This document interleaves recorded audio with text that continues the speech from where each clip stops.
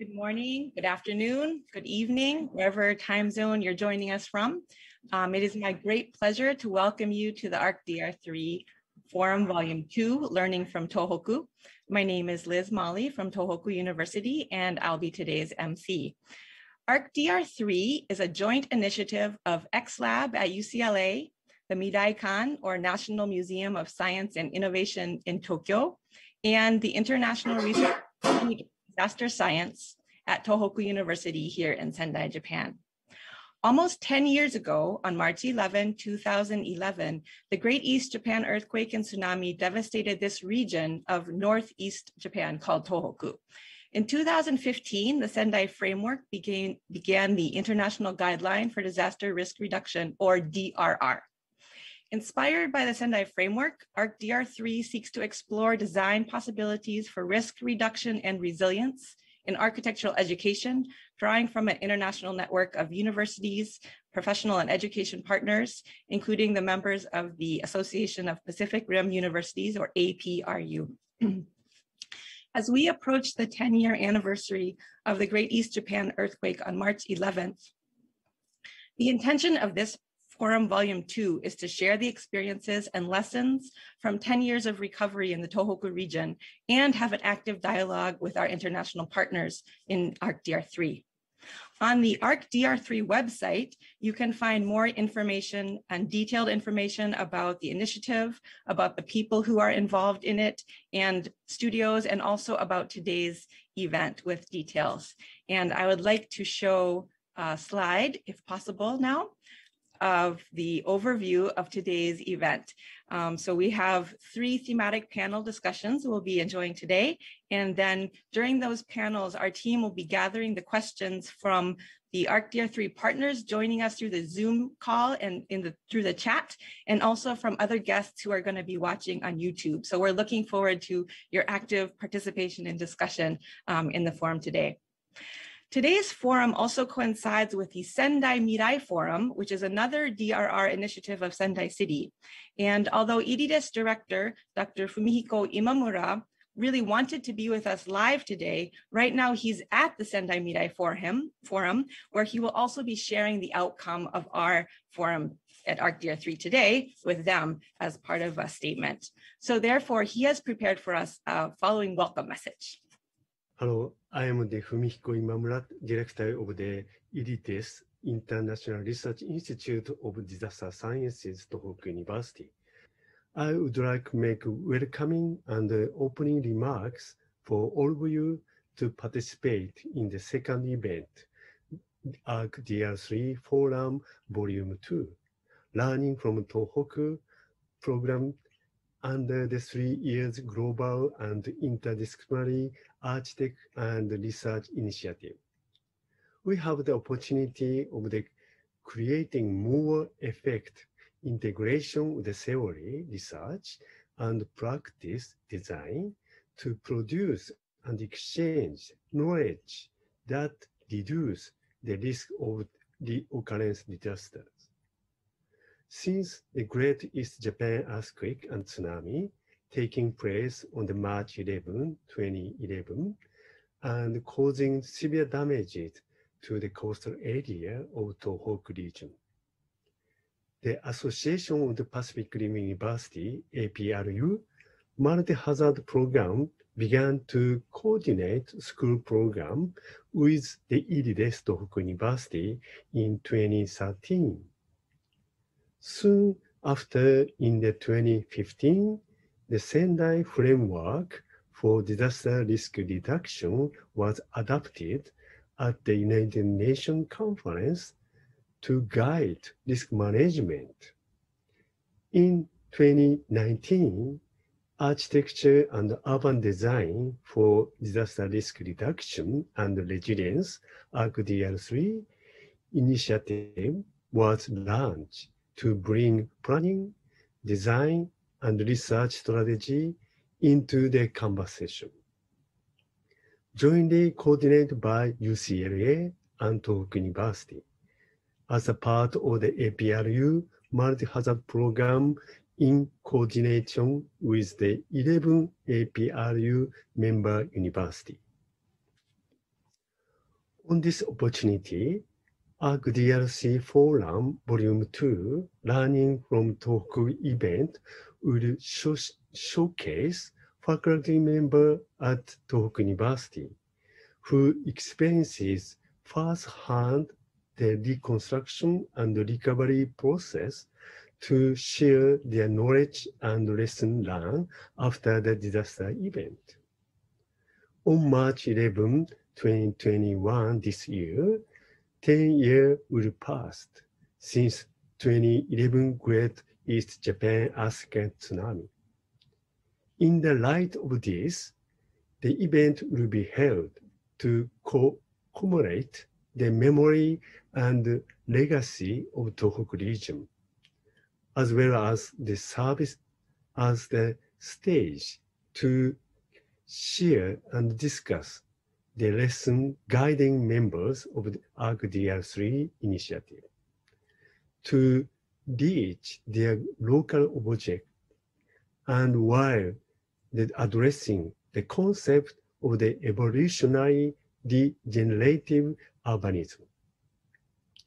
With the exchange of the information, we aim to elaborate a platform for future education of the architecture and urban design, suggesting that from each of the 3 sessions towards the future improvement and strength of the goal of the Sendai Framework for 2030.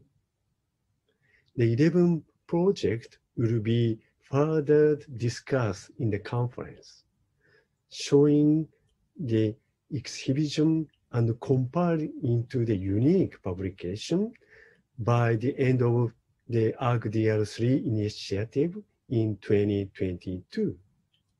The outcome of this event will rely heavily on the thoughtful engagement and participation of not only the member of the ArcDR3 initiative, but also the student, professionals, and stakeholders.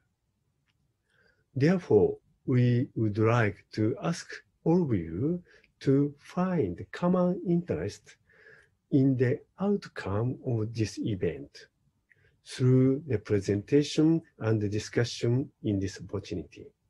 Thank you very much. Thank you so much, Dr. Imamura. Next, it is my great pleasure to introduce Mr. Shinobu Nakanishi, an executive director of the Mirai Fund, one of our important ArcDR3 partner organizations. Please go ahead.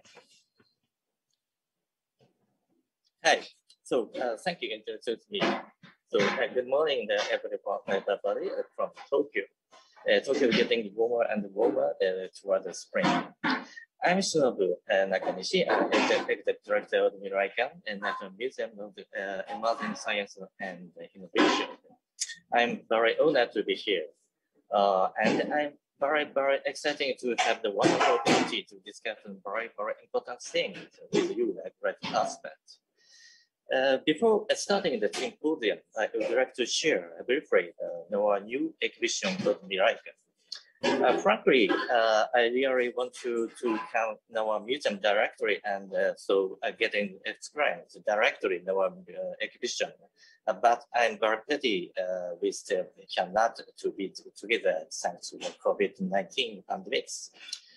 We have to be patient a little bit more. Okay, please start in the first video with a sound, please.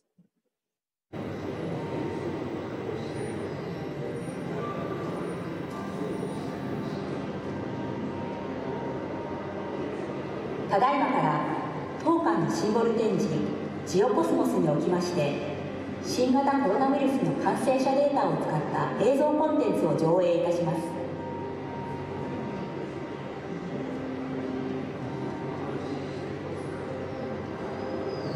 ご覧いただいている映像は昨年1月から最近までの新型コロナウイルスに感染した人数の変化を色の面積で表したものです。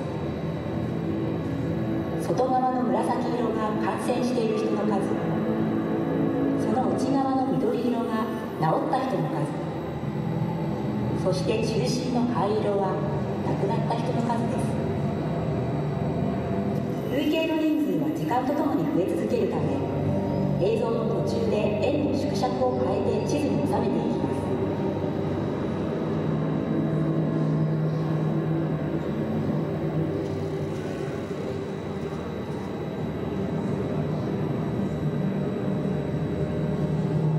こうしていると、新型コロナウイルスの影響が世界中に広がっていく様子がよくわかります。Okay, thank you very much. And that video is no more global display called GeoCosmos. It was showing the COVID-19 pandemic's daily cases. It helped you understand the current situation and how the coronavirus has spread around the world. We updated video data every day using COVID-19 data at Johns Hopkins University in USA. We hope that COVID-19 will come basis as soon as possible and would like to talk face to face. Okay, so today I would like to talk about the exhibition of disaster and future. We just started the exhibition today, so it has been a wonderful opportunity to meet together here if we could hold a symposium in Japan today. Instead of it, I make you briefly the visual content. Please try next, please.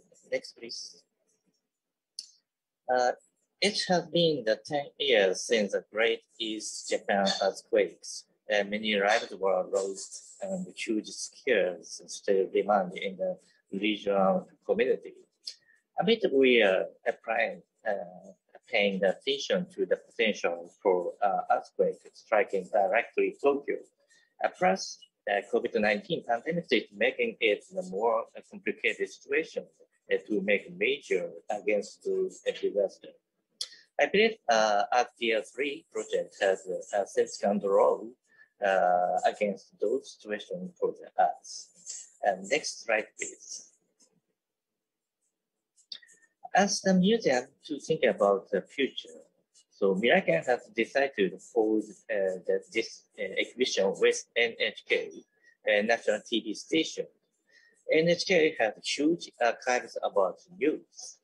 We reviewed the disaster again using the ton of videos and material that NHK archived in the place of the disaster. This exhibition makes you again recall the memory of that day and what happened in our side 10 years ago. The exhibition is composed of the three themes, as you see, memory of the earthquake, and the bound formed by people afterward. The zone tell you disaster made us a strong bond between people, and not only in Japan, but between the whole of the world. And the last thing that the issue for the future. This zone tell you what we have learned by the experience of the disaster, introduce some great idea and practice. This zone might be able to give us some hunch and idea for the ArcDR3 project. Please, next slide, please. Yes, let's introduce some exhibition highlights. Main exhibition must be the video archived of NHK news and documentary film. This media will show you what happened in Japan from 11 March for 72 hours. Meeting the a little bit video. Please start on the second video, please.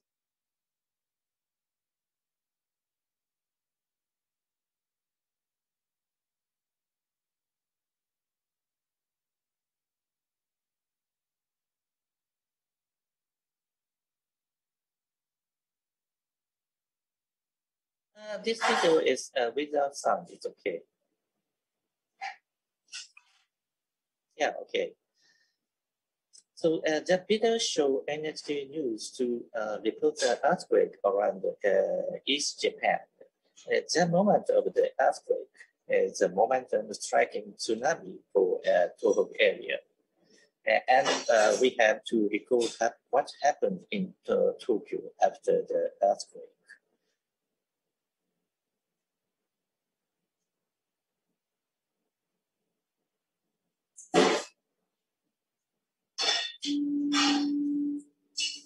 Okay, please stop the video and back to the slide, please.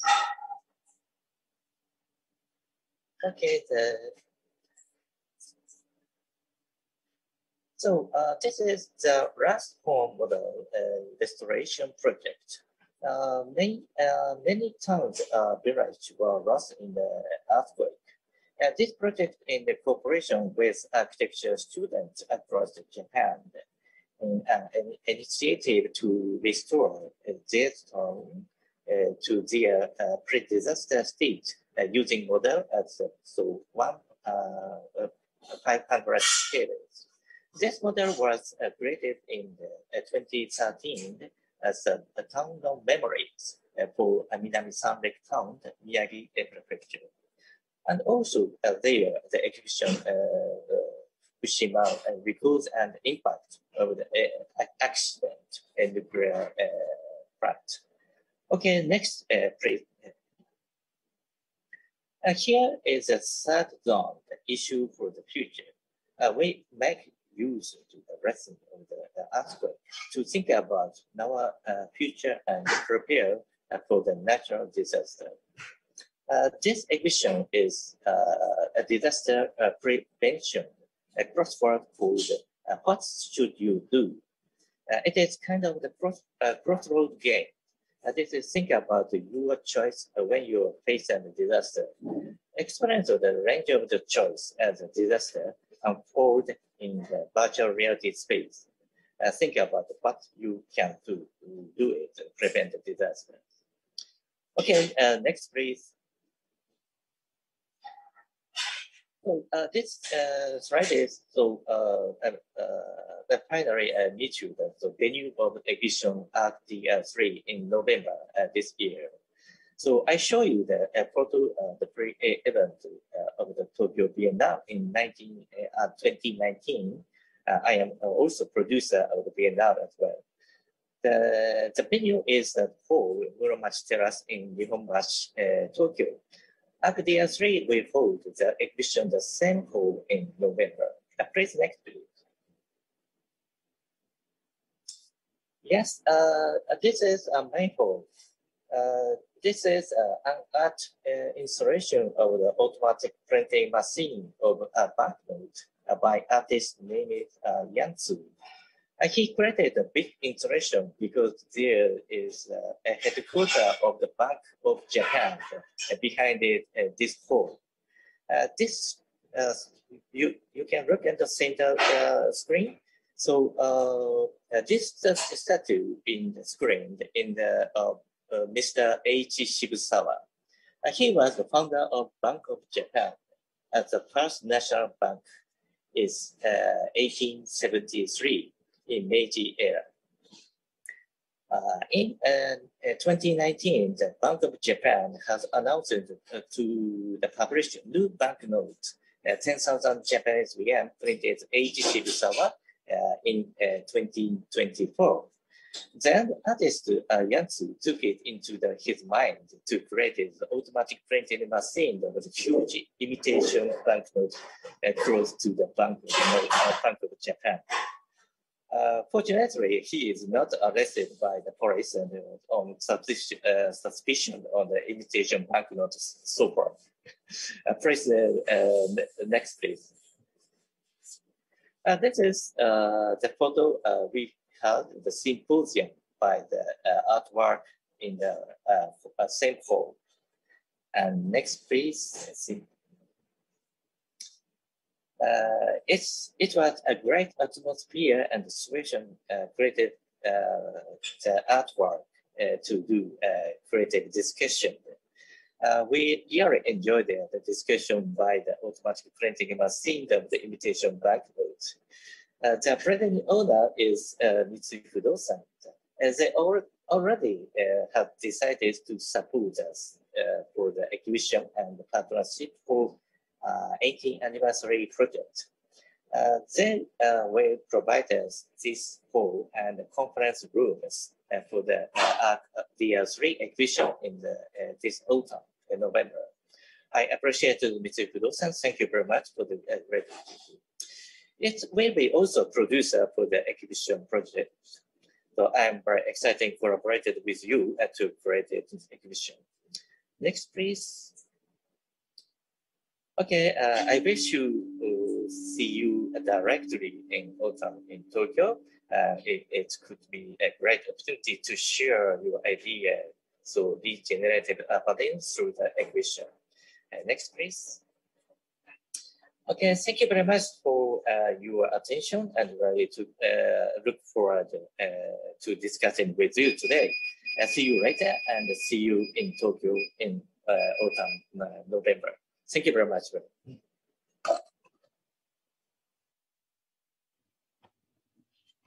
Thank you so much, Mr. Nakanishi. I know that I'm excited to see your exhibit, and I know we're all excited to the time when we can finally meet together in person in Tokyo. So thank you again. Next, I would like to move to our first of our three panels, and our first panel is on the theme of housing and community recovery. And the format of the panel is, first we will have a presentation by our main presenter about some experience from Tohoku, and then later on the presenter will be joined by the other panelists on the stage, and I will be the moderator also for this panel one. So as our main presenter for panel one, I'm very, very happy to introduce Dr. Haruka Tsukuda, who's an associate professor in architecture here at Tohoku University. And Dr. Tsukuda has a lot of experience working in a number of disaster-affected communities and with disaster-affected people, and especially in developing housing strategies for an aging society, which is a key issue that we're facing now. So Dr. Tsukuda, please go ahead. The floor is yours. Thank you, Liz. Can you hear me? Okay.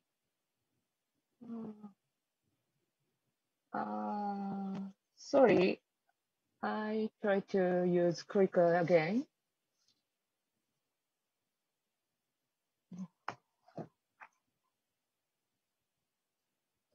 Okay.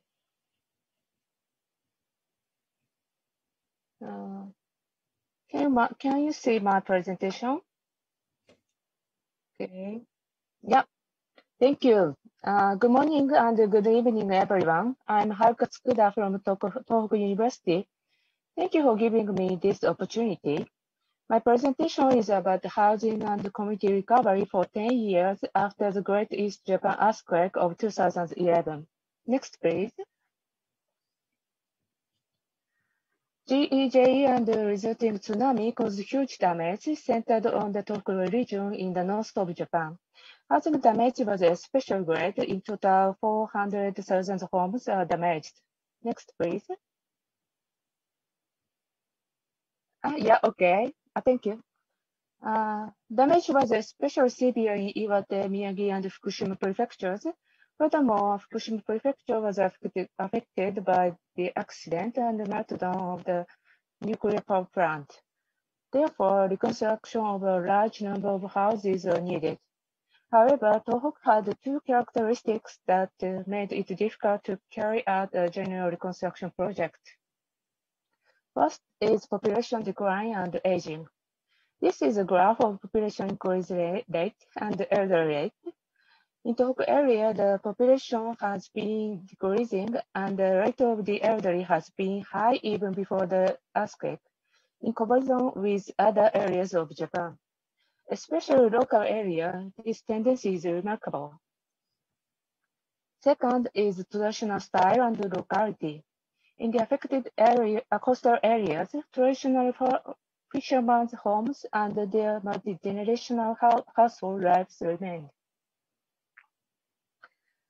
In other words, areas with different characteristics exist due to widespread damage. The difference was particularly noticeable between urban and rural areas. In the urban area, anonymity is high. Most families are nuclear families. Mass housing has been surprised, and community connections were weak even before the earthquake.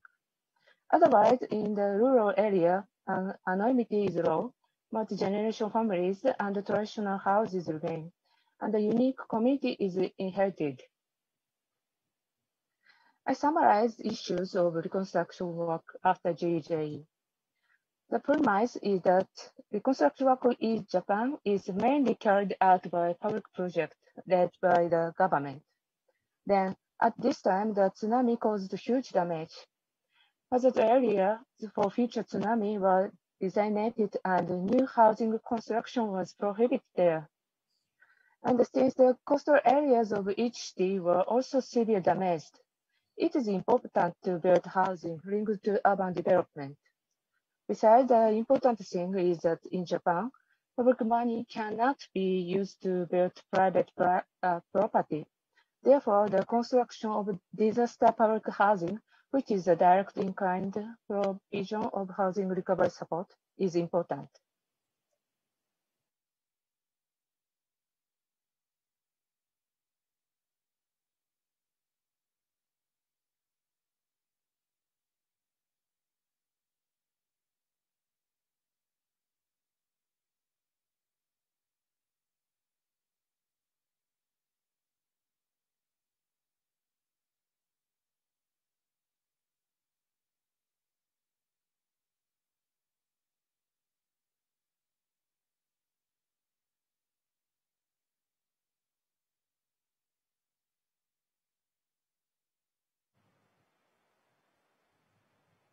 Sorry, my microphone is trouble. Yeah, go ahead. These are issues of construction of disaster public housing after GEJE. Our time is limited. I would like to explain context and space. First, I would like to consider the regeneration of the community. For the construction of disaster public housing, one may ask the following: how to deal with communities to live their lives in housing? What needs to be addressed is different in urban areas and rural areas. In urban areas, it is important how to create a new community of strangers. In rural areas, continuity with existing communities is important.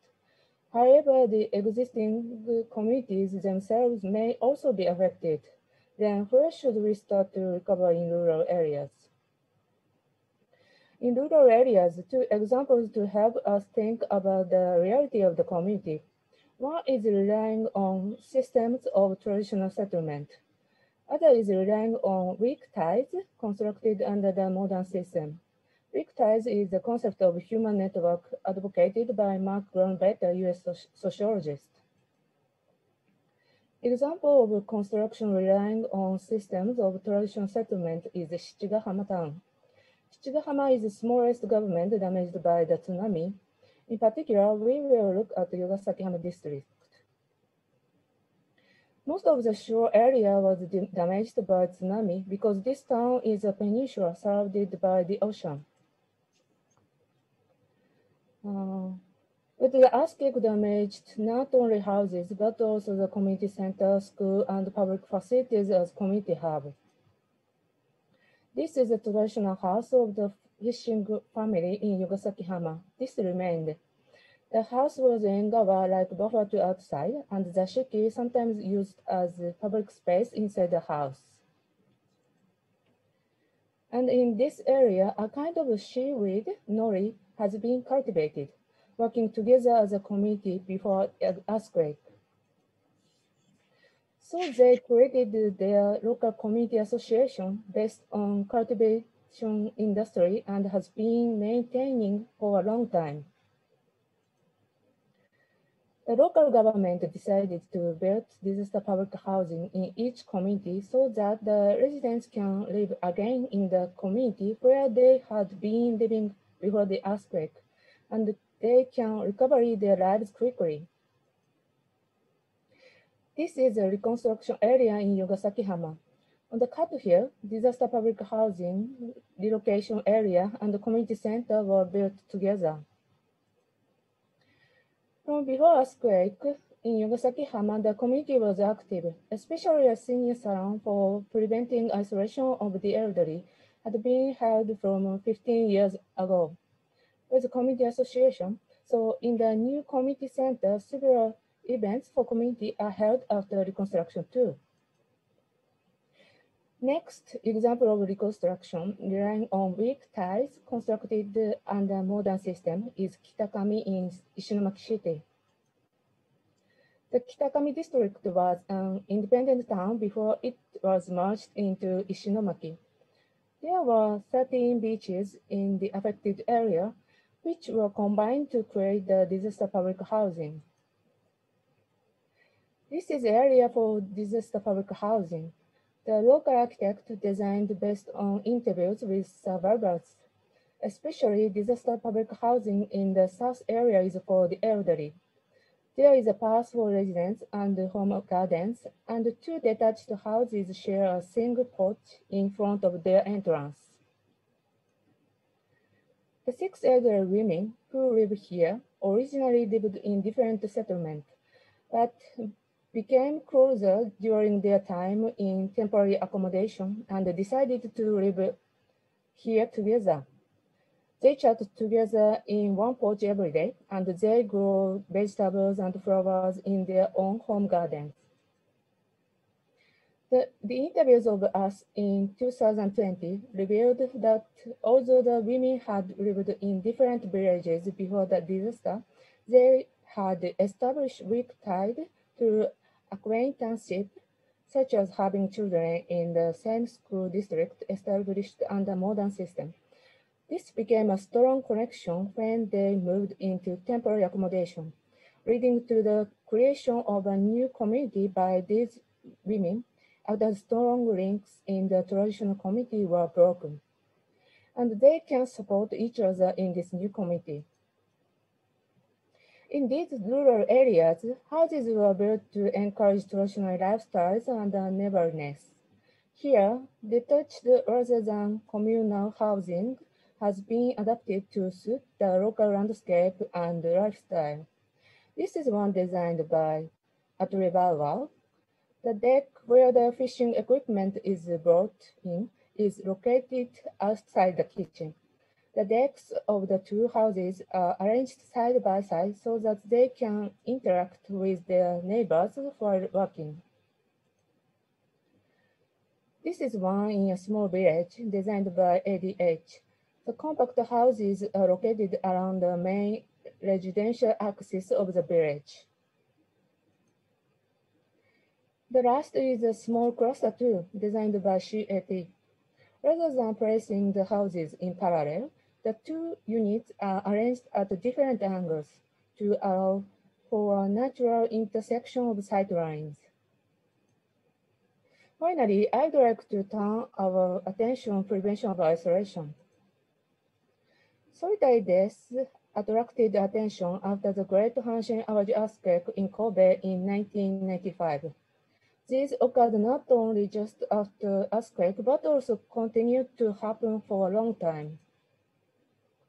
This especially occurred in disaster public housing after the Hanshin earthquake. Many units were built on coastal landfill near urban areas that were vacant. Since the elderly and the disabled were given priority, they quickly entered the completed housing. The residents in the disaster public housing were separated from their previous area and communities. Furthermore, those housing were high-rise and large-scale, and the apartment-style dwelling units closed off, so they isolated survivors from public space.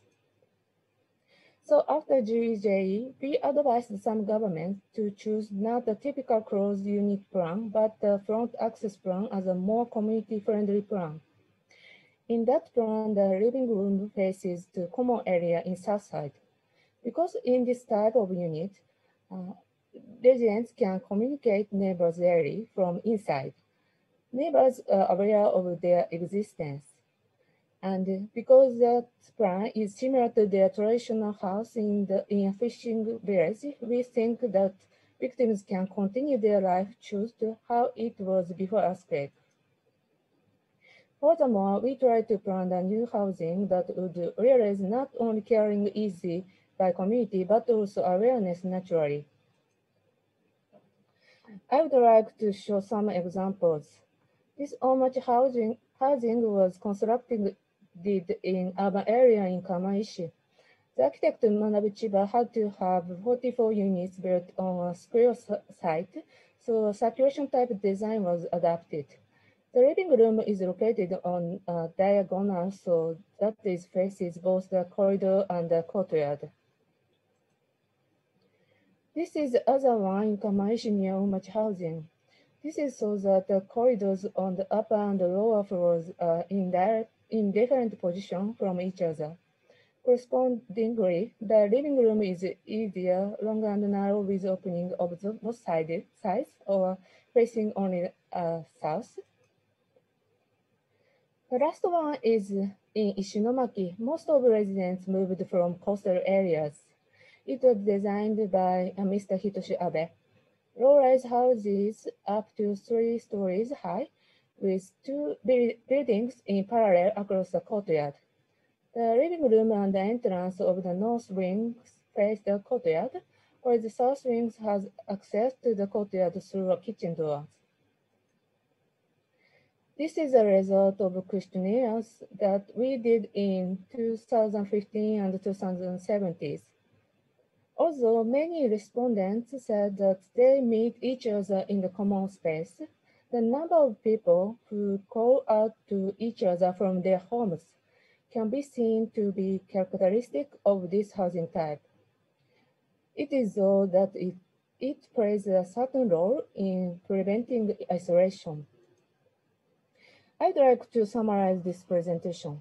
In Japan, the traditional settlement has been the unit for natural mutual cooperation. In some of them, this has worked well in this time. In areas where the functions of such settlements has been weakened, weak ties created by the modern system have been found to play a role. The importance of the role of space can be seen in prevention of victims' isolation, the creation of new communities in urban areas, as well as in the communities that have emerged from weak ties. This is the end of my presentation. Thank you.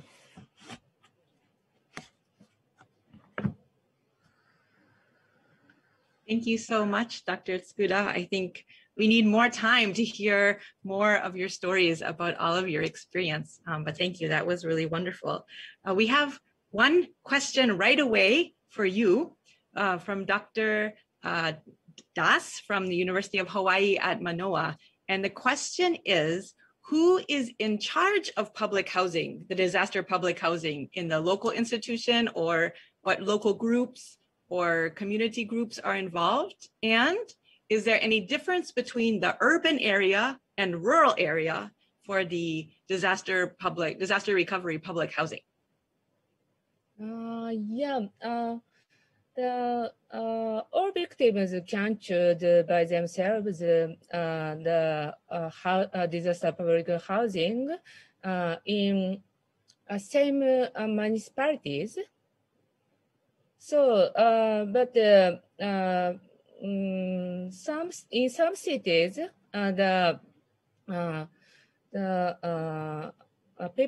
victims who lived in local areas choose the urban areas, but some people choose traditional areas.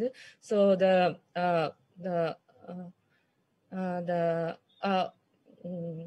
big relocation was occurred. So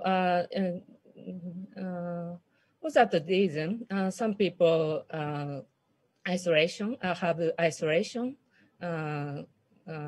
separated the traditional community or community and lifestyles. It is the problem. Maybe can I ask one more follow-up question? If you could explain a little bit about the system in Japan for the disaster recovery housing of the national government role and local government role or community group role? I think it's very unique.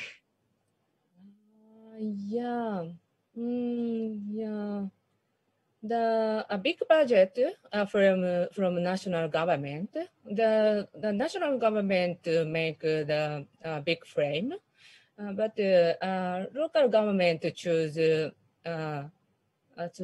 some project for fitting their situation. So in that time, national government asked the local committees as their strategy, their local committee strategy. Great. Thank you. Thank you very much.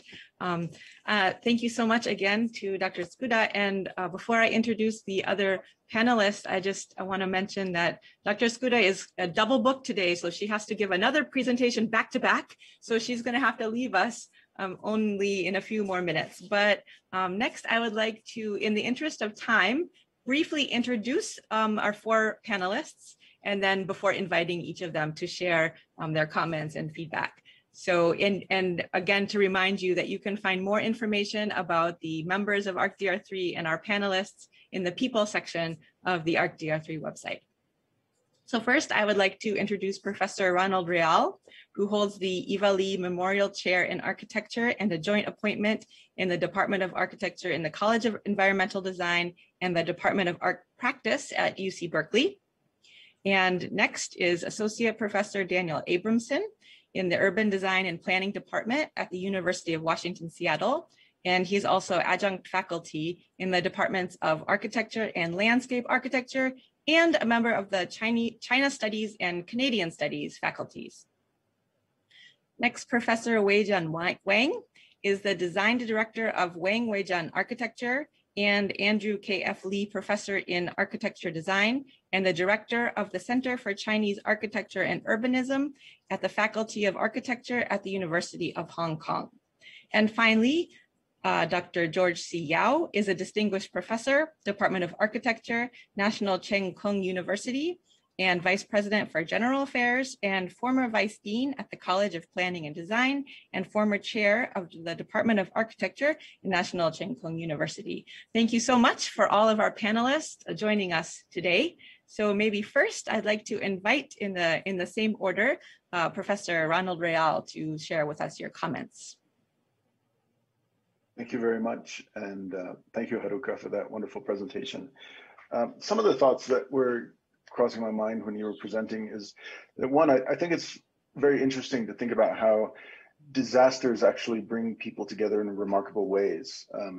We think about, of course, how disasters separate people, but there are kind of moments when people come together around disasters for the good of mankind and humankind. And of course, those can be quickly broken and communities are fragile. And especially if there's not a space or a system or place for community building. And so it's interesting to think about the strategies for continuing to build community ties as a social practice and an architectural practice. And I really like those examples that you shared about the way that the architecture was transformed in order for communities to be connected to each other. And so some things that I'm wondering about is privacy also part of a healing process during a disaster? And I recognize that you spoke about how isolation is so traumatic and problematic, but I also wonder if there were spaces for privacy and healing in the same way there are for community building, and privacy that is not connected to isolation, but privacy are places where people can maybe escape those traumatic moments.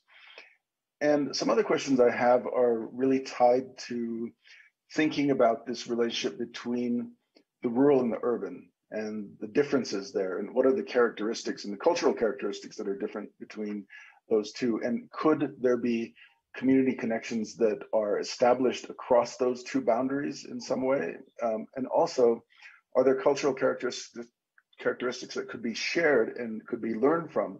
So in other words, what is the relationship between housing and land in both of those communities, the urban and the rural, and could landscapes begin to form those kinds of spaces of community as well? And I'm thinking specifically about agrarian communities and agrarian farming, and what other systems might there be for not only community building, but maybe literal community building? Can communities come together around landscape or around farming or around the building of the actual structures in a rebuilding project?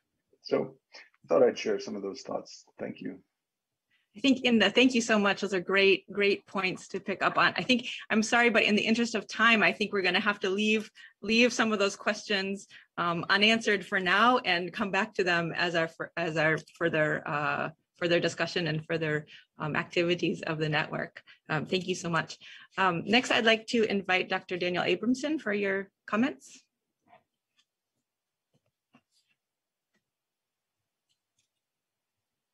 Thank you, Liz. And also thanks to Professor Tsukuda.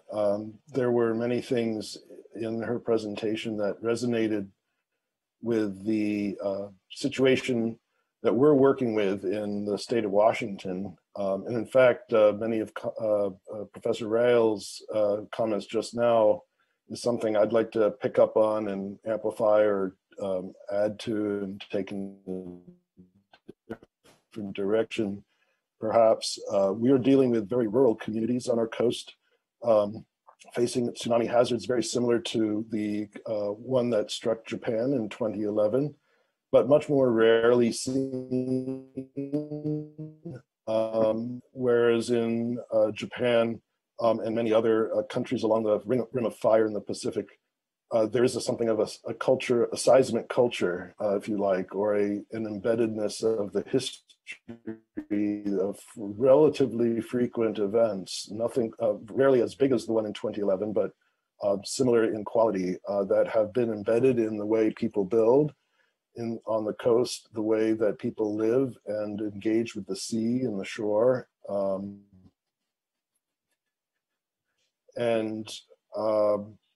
We're very interested to learn from that because we don't accept in our indigenous oral histories, tribal histories that have recorded orally many generations of earlier experience. There's very little in our settler colonial experience, which is only 150 years old or so in this part of our country, of a non-indigenous people living in this environment. There's a great deal to learn and a great deal to absorb into our culture, but yet the hazards are very similar, and we have begun. Our science has begun to map in very precise ways some of the effects that these events could have on our coast. The question is how does a community which absorb and make use of this science, given that it is not part of its own history to have encountered this before and plan this in mind. And a great deal of it depends on the ability of the community to act together. So this is where it comes together to the comments and the presentation we just heard, is that the community ties, the ability to make decisions collectively, rely on social networks, that in rural communities are often, in America especially, not reflected in the tightness of physical built settlement form. These communities are scattered, they're very low density. People live in ways that really highlight individualism and a kind of settler mentality of self-reliance and distance and space, and privacy is not a problem. The problem is how do people maintain connection? And they do that through schools and churches and organizations. It isn't as reflected in the physical form as Professor Tsukuda was describing. And yet the community we're working with for our studio for this series, ArcDR3, has taken the initiative to build the very first vertical evacuation structure for tsunamis in all of North America. And they did it at their local school. So we're really interested in how to build on that achievement to help the community strengthen its social connection.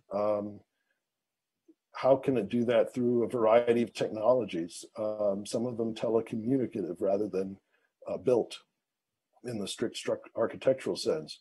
But then how could we also build more of these structures in ways that enhance everyday life and are embedded into community practice, not just precautionary in the rare event that this will happen eventually. So that's our challenge. That's how I see us learning from what we've been seeing in this through this network. Thank you. Thank you so much, Dan. And again, sorry, I think that Haruka has to probably say goodbye to us now, but we definitely will keep, this is just a part of an ongoing conversation. So we won't have, we don't have the time to get into the nitty gritty, but we will in the future. And so thank you, Haruka. So I think you're welcome to. I should get going. Good luck with your next presentation. Some questions, please contact with me. Yes, yes, thank you. Bye-bye. So yes, thanks again to our first two panelists. And I think we're already picking up some strong shared overlapping themes with the relationships of community, spatial, the social ties, and the spatial forms. So next, I would like to ask for Dr. Wei-Jen Wang to share with us your comments.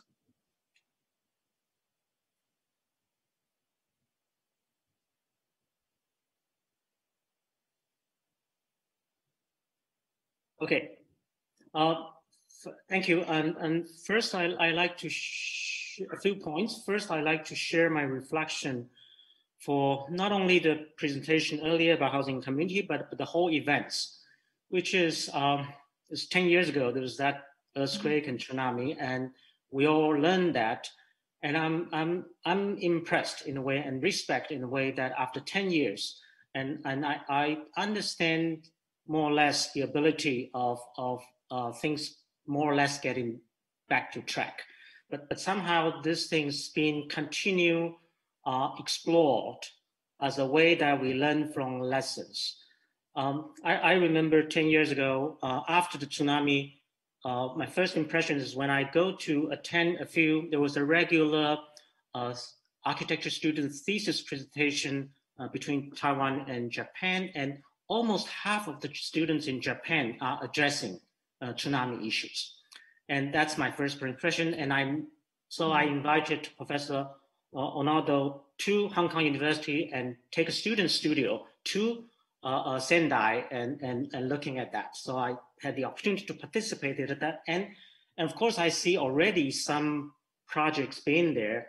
And I see, for example, some professors heavily involved in coordination of various rehabilitation projects, and also in the museum of Sendai and many other places.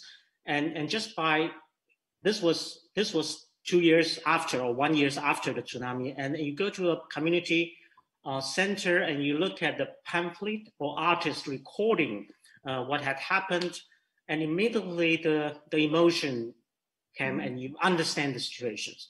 Now, and also, I also remember various architects come to Hong Kong U for lecture, for example, Ito-san, and he spent most of his lecture not about his projects, but about the very recent few months he was there organizing young architects, engaging a community. It was very, very different from what he was working on, this very iconic kind of a opera house in Taichung, for example. He wasn't talking about that. So this is my general impression. And now 10 years after, Tohoku University and Tokyo University are working on this project, continuing working on this project. This is my first reflection. I'm impressed. Second is more about the issue here. I think what I like to address or ask is this whole notion of resilient. That's our ArcDR3 studio is about.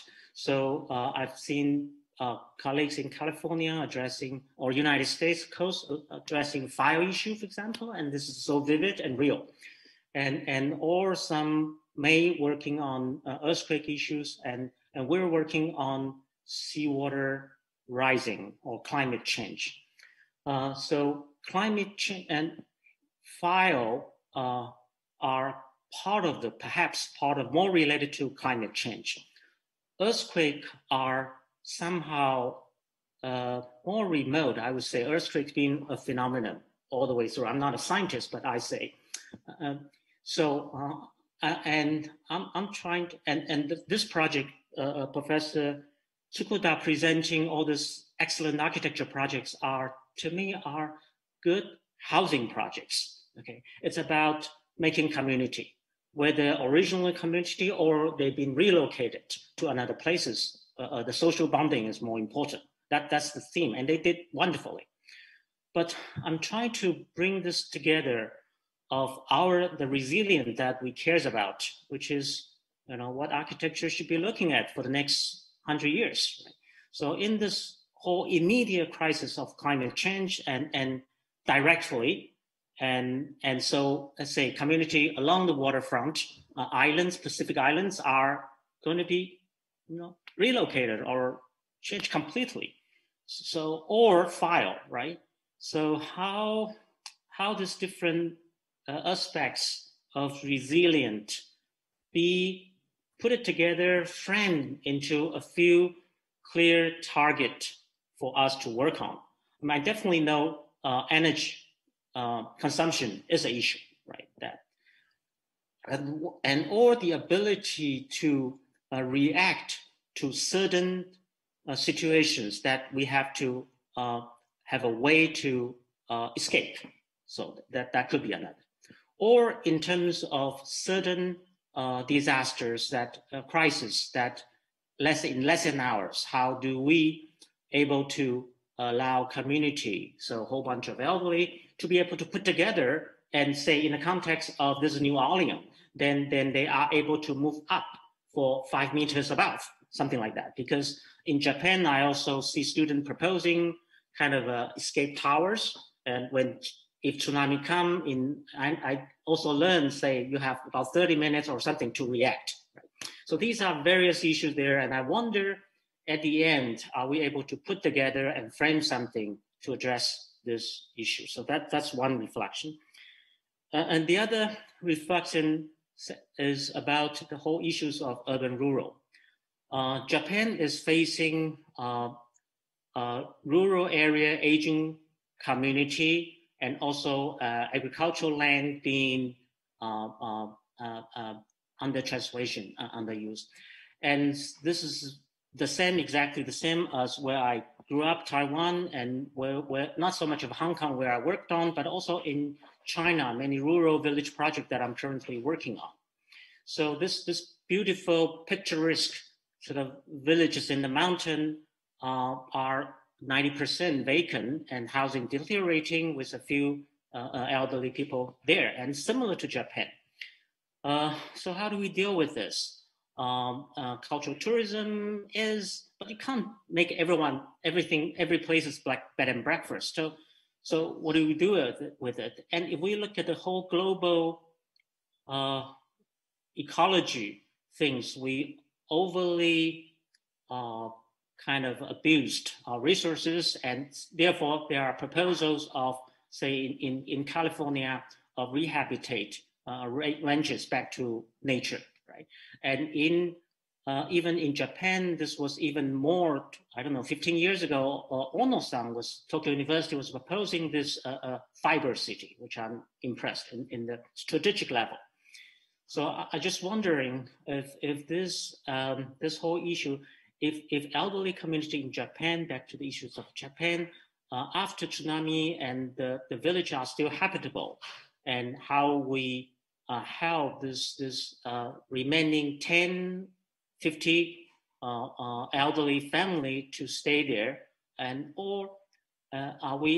which of those are we able to attract young people to come back, and which of those are going to be changed, and in what way we can help to make the change slowly and decent in a way, right? And also for the betterment of our overall urban-rural symbiotic relationship. This is kind of my issue that I'm working on, and I also wonder, other than all this excellent architecture projects, award-winning architecture projects, right? But there's still that issue kind of outstanding there for us to look at. I think I'll just stop here, but these are my immediate reflection for the issues. Thank you.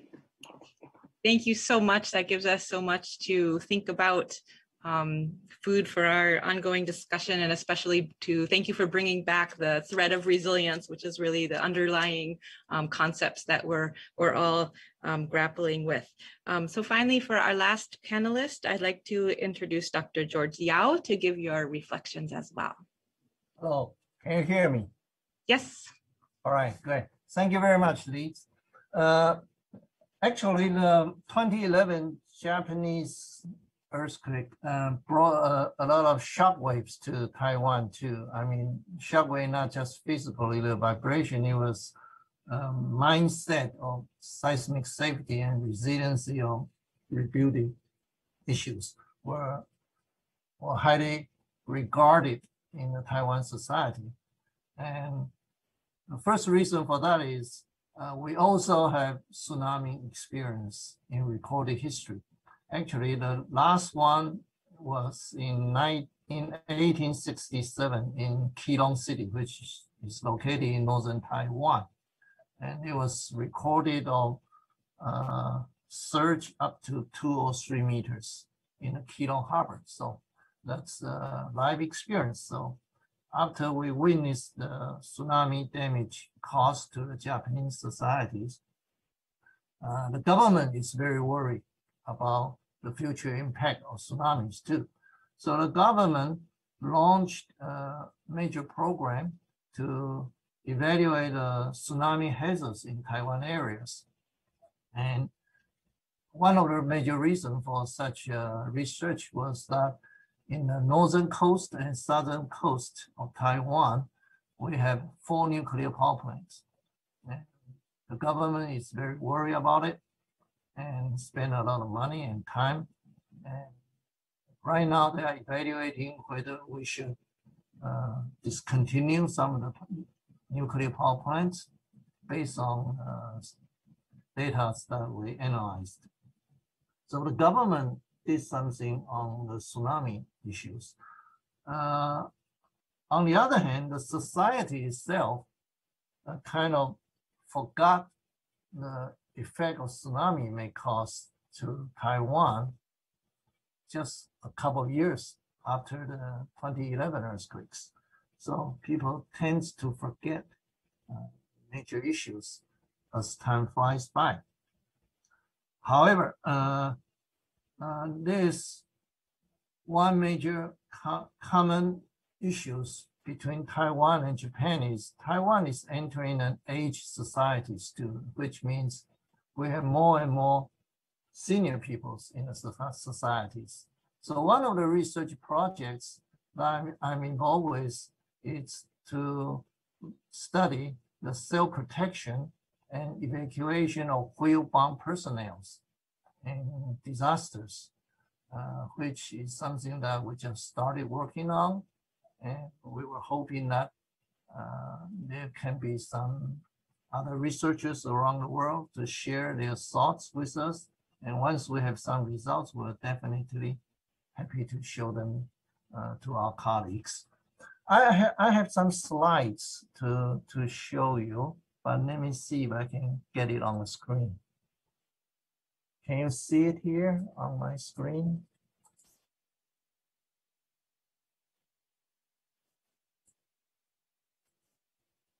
Oops. No, I guess not.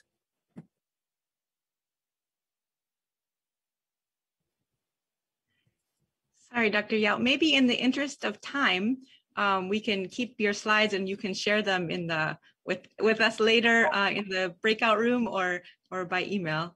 All right. If that's okay for you. I'm sure that you're going to find some interested co-collaborators for your project. All right, good. Thank you. Did you have any more comments? No, that's it. Okay, Great, thank you so much. And thank you for emphasizing the similarities and differences between the two countries. And yeah, I apologize in advance that we are going to run out of time before we can answer all of the great questions that have been given to us from the Zoom chat. So we will definitely be following up on that conversation. But I wanted to bring kind of one topic that has been a very active conversation to our panelists. And the issue was first raised by Dr. Ulrich Kirchhoff, assistant professor at the University of Hong Kong. And the initial question is, do disasters make us more conservative and reactive? And how does this change the formal and spatial expressions of our culture? So not at all narrowing down, we're going super, super broad here. And then the follow-up question along the similar topic from Dr. Ken Oshima at the University of Washington is, how does this play out in terms of conservative or reactiveness? How does this play out in the differences between government policy versus grassroots actions, and the role of designers within that? So yeah, that's a very broad question, but I would just like throw that out there for any of our panelists who might want to respond.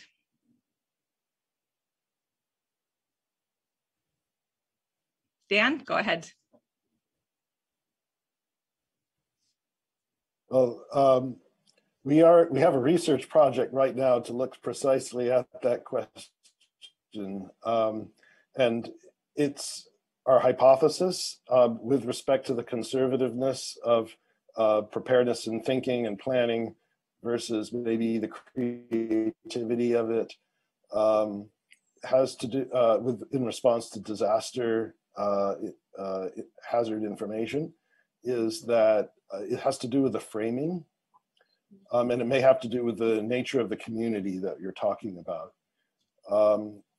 You know, we've already talked a bit about how some communities have strong social connections and a certain, regardless of what their physical built environment is, they have maybe deep roots to the place, or they have strong social ties with each other, and that may be definitely a factor. But we think that regardless of the community's characteristics, if a disaster is framed as being part of a long history of environmental change that the community has weathered, that the community has in the past experienced in one way or another, or maybe has analogs in the way the community has affected the environment through its own actions and has changed the environment radically. If that can be presented as a geo-narrative that incorporates future change, that the fear and the reactiveness and the single-mindedness and defensiveness that is often associated with mitigation may be broken down and opened up and replaced with something a bit more creative, more robust, that encourages communities to pursue strategies that are useful for many different kinds of futures, and that might be also more meaningful to them in everyday life rather than just hardening something that they find extremely precious and pay great expense to protect, to the detriment of considering other things. So that was my response to that. Thank you, Dan. Do any other of our panelists like to add to that? Yeah, Dr. Wang. Okay. Yes, I just quickly to the issues of more conservative or more progressive radical thinking, and I certainly, it's depending on how we look at conservative or progressive. I certainly think this disasters give us an opportunity to refocus the issues and rethink about what we mean by being progressive and radical. So if environmental crisis is just about adding more solar panels on the rooftop, or is it more than that? Is about the way we reorganize housing, say the one we're working on and for the studio, for tall housing, how we reframe the issues of tall buildings and to do it differently, and how we able to change cross-ventilation works and so on, and change the whole housing typology. And I would consider this definitely more radical, and also social organization, the way housing is organized in a way, right? So I would certainly consider this more radical rather than more conservative. Of course, it's reactive.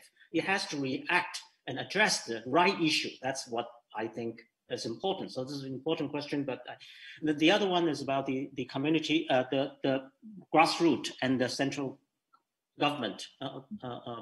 My experience is, at least from what I know or understand, for Taiwan, for China earthquake, and for Japan that I know, even for China, that is a lot more central government motivated resource to address issues, highly controlled, but still, just because of the disasters of the changed earthquake, the people who live around has to react and talk to each other and facing issues addressing issues that they wasn't addressing for the routine daily life. So I think that the whole thing about grassroots, although through different mechanisms, different systems, political systems, they would be there anyway. And this is where we as an architects can take opportunity to mobilize that grassroots, for example. Thank you. Thank you very much. I'm very sorry, but I think we are already a little bit over our time. So I apologize to our last two panelists, but I'm going to go ahead and thank you all again for your active participation in this panel and your great insights. And this is really part of a conversation that we're going to keep having and keep working together. So thank you very much. And I would like to close this panel. Thank you, Liz. Thank you, everyone. Thank you. Thank you, Liz. Thank you. Thank you. Sendai Design League is a competition to collect graduation design projects of architecture students from all over Japan and select the best works in Japan. We architecture students in Sendai do all the management for the Sendai Design League. We are known as the Sendai Student Network of Architecture and Urbanism, SSNAU. This competition has a history of 19 years. Thanks to the support and cooperation of many people and the Sendai Mediatek, it has grown into the largest exhibition of graduation design work by architecture students in Japan.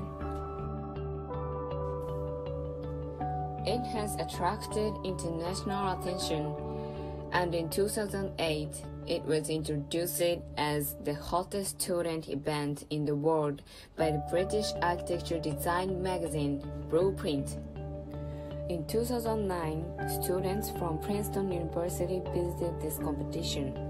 And in recent years, many students from Taiwan have also participated in related international exchange projects. Attracting attention both within Japan and in other countries, this competition has become an important opportunity for Japanese architecture students to become active in the world. Over its 19 years, the event not always go perfectly. As you know, the Great East Japan earthquake occurred in Sendai on March 11, 2011. At the time, the Sendai Design League held the exhibition at the Sendai Mediatek.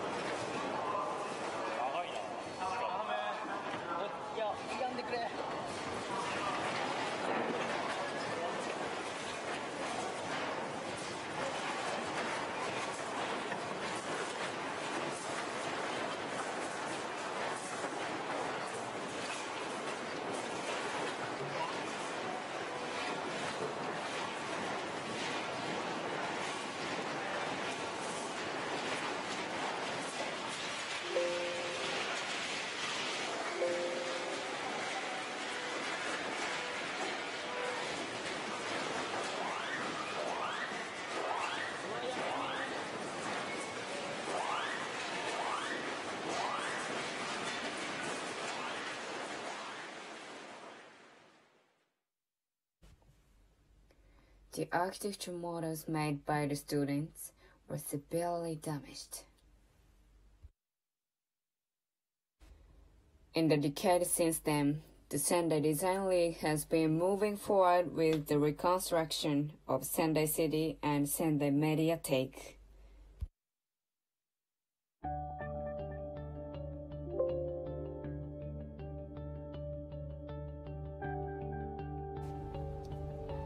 In Sendai, we received encouragement from students and other people related to architecture from all over Japan. We felt warmed by the fact that our culture of architecture connected us.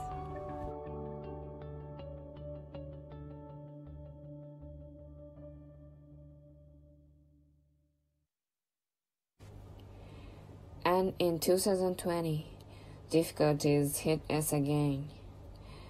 Just before the Sendai Design League 2020, COVID-19 started spreading all over the world. We decided to cancel the competition once. We tried our best to think about how we could hold the competition while we were waiting. And we held the first fully online competition, the ArcDR3 2020. While online events have yet to be established in the world, it became a competition that demonstrated a new way of doing events.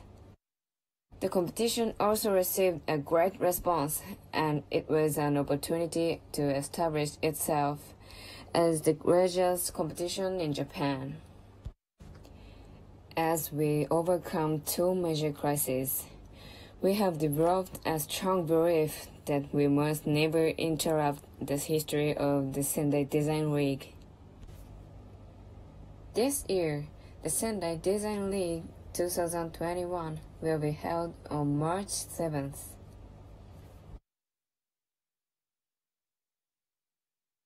Hi, I'm Natsuki. I'm Sendai Design League Executive Chair in 2021. So I think Sendai Design Week is one of the most important and exciting events in architecture world. But last year we had no choice but to cancel the competition due to COVID-19. However, we immediately planned an alternative project, ArcDR3 2020. Despite irregular decision just before the event to not all models or people to enter the Sendai Mediatek, we were able to achieve success. Thanks to the participants and those who cooperated with us. Thank you very much. Now, in Sendai Mediatek, we set up architecture models for Sendai Design Week 2021.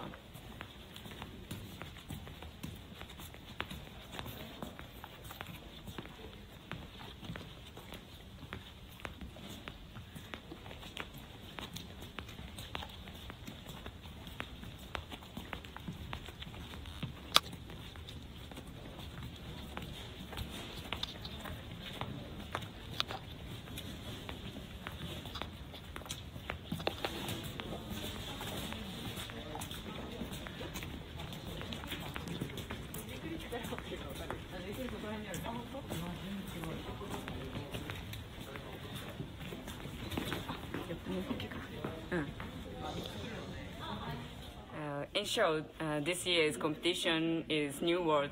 COVID-19 has changed the city, the people, and even the buildings. In this world where everyone is worried about the future, I think how can we open our own future?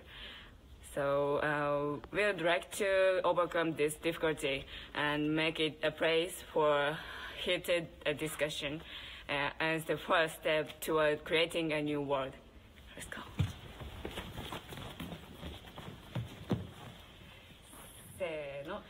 Reason for to eat.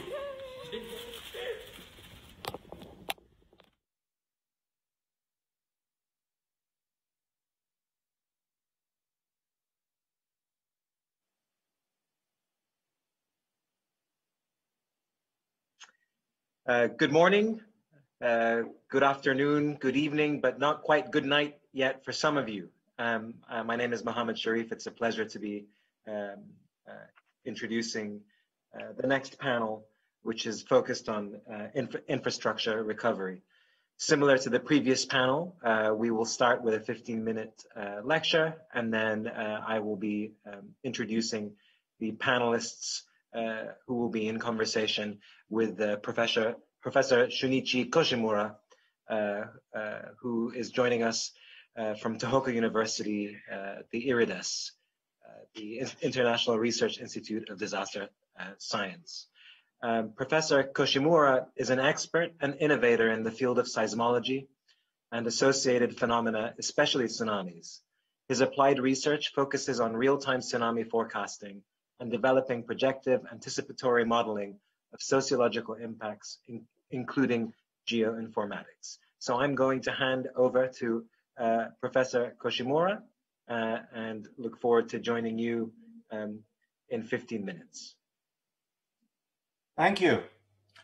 Good morning for Asia. Good morning, good evening for the United States, and then good afternoon for Australia, I guess.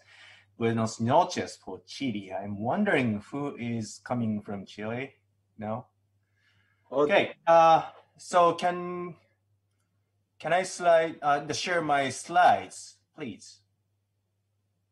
Okay. Let me start with the talk about the lessons we have learned. Again, I'm Shunichi Koshimura from Tohoku University. Actually, I'm a civil engineer studying the tsunami science. And then this is the first time for me to join ArcDR3. Thanks for having me here. And it's wonderful to gather all over the world. So today, taking this opportunity, I will talk about what we have learned from Tohoku event 10 years ago from structural aspect. As you see in my title slide, Tohoku University is one of the universities close to the affected areas. So many of us have tried our best to make contributions to recovery efforts. Actually, I have many things to talk about what we have learned from Tohoku event. But I wanted to spend more time and spending for hours for that, but I'm not allowed to.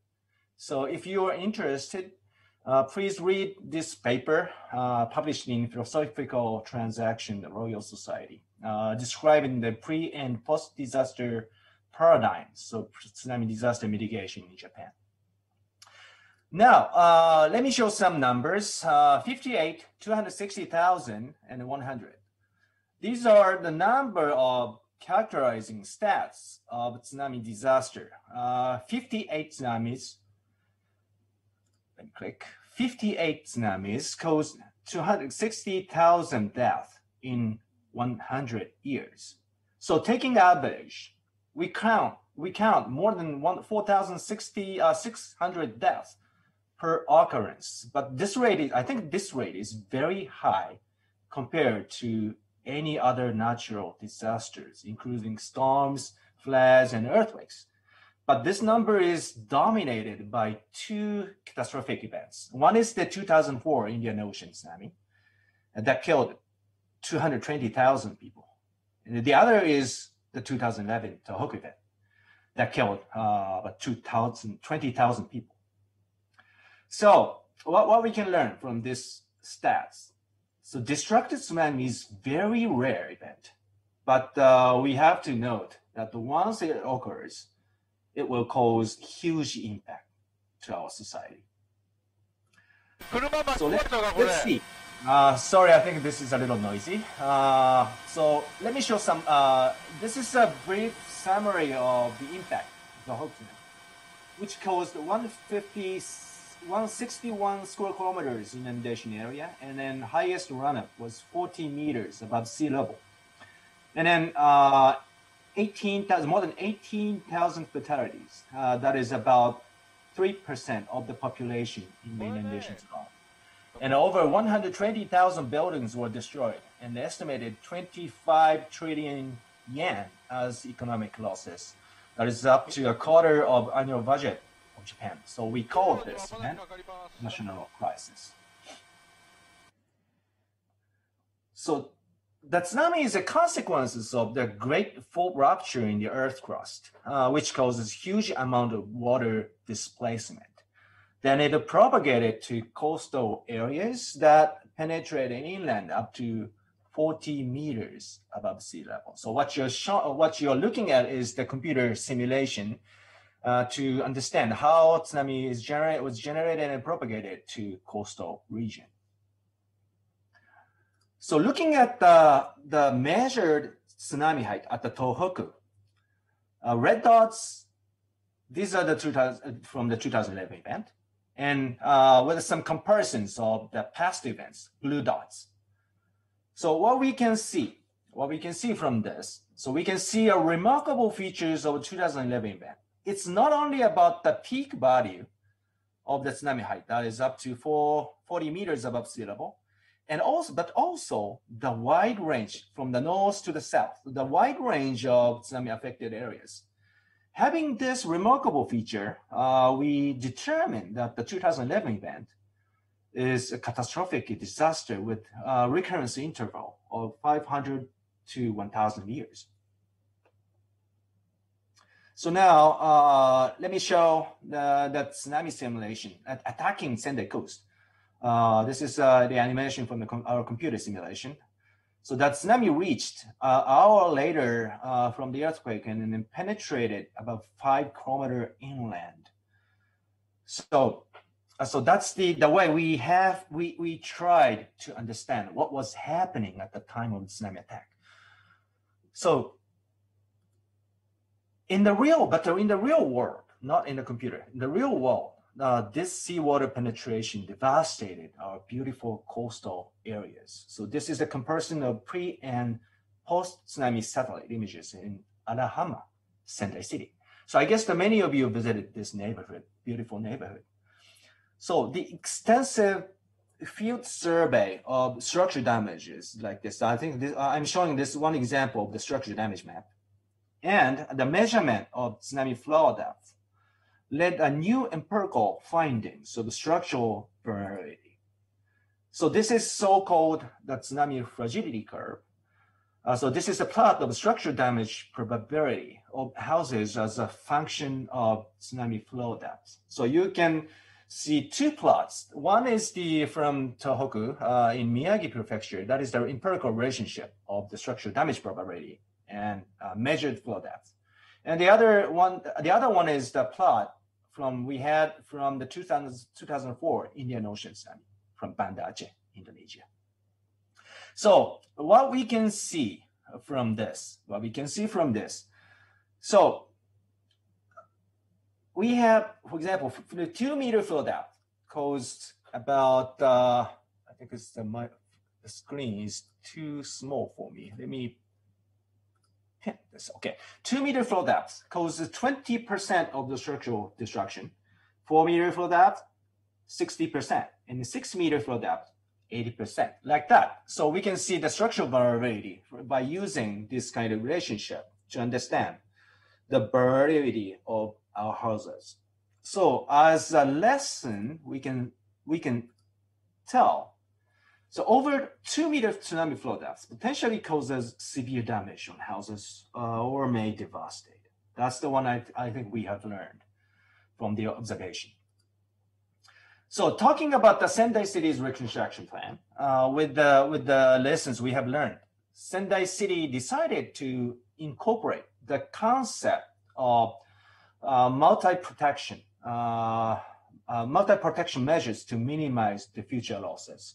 So that consists of the seawall on the coast, the first line, and the second, and the coastal forest, and then coastal elevated road as the second defense line. And then behind that, evacuation facilities and the residential areas. So this picture is showing the aerial view. This one. This is showing the aerial view of the elevated prefecture road that was named the Reconstruction Road. I think this is a sort of the icon of recovery efforts of the Sendai City. So the key is how this kind of measurement, the tsunami countermeasures will work in the future. So I think that's our job, to confirm that how this concept will work for the future tsunami risks.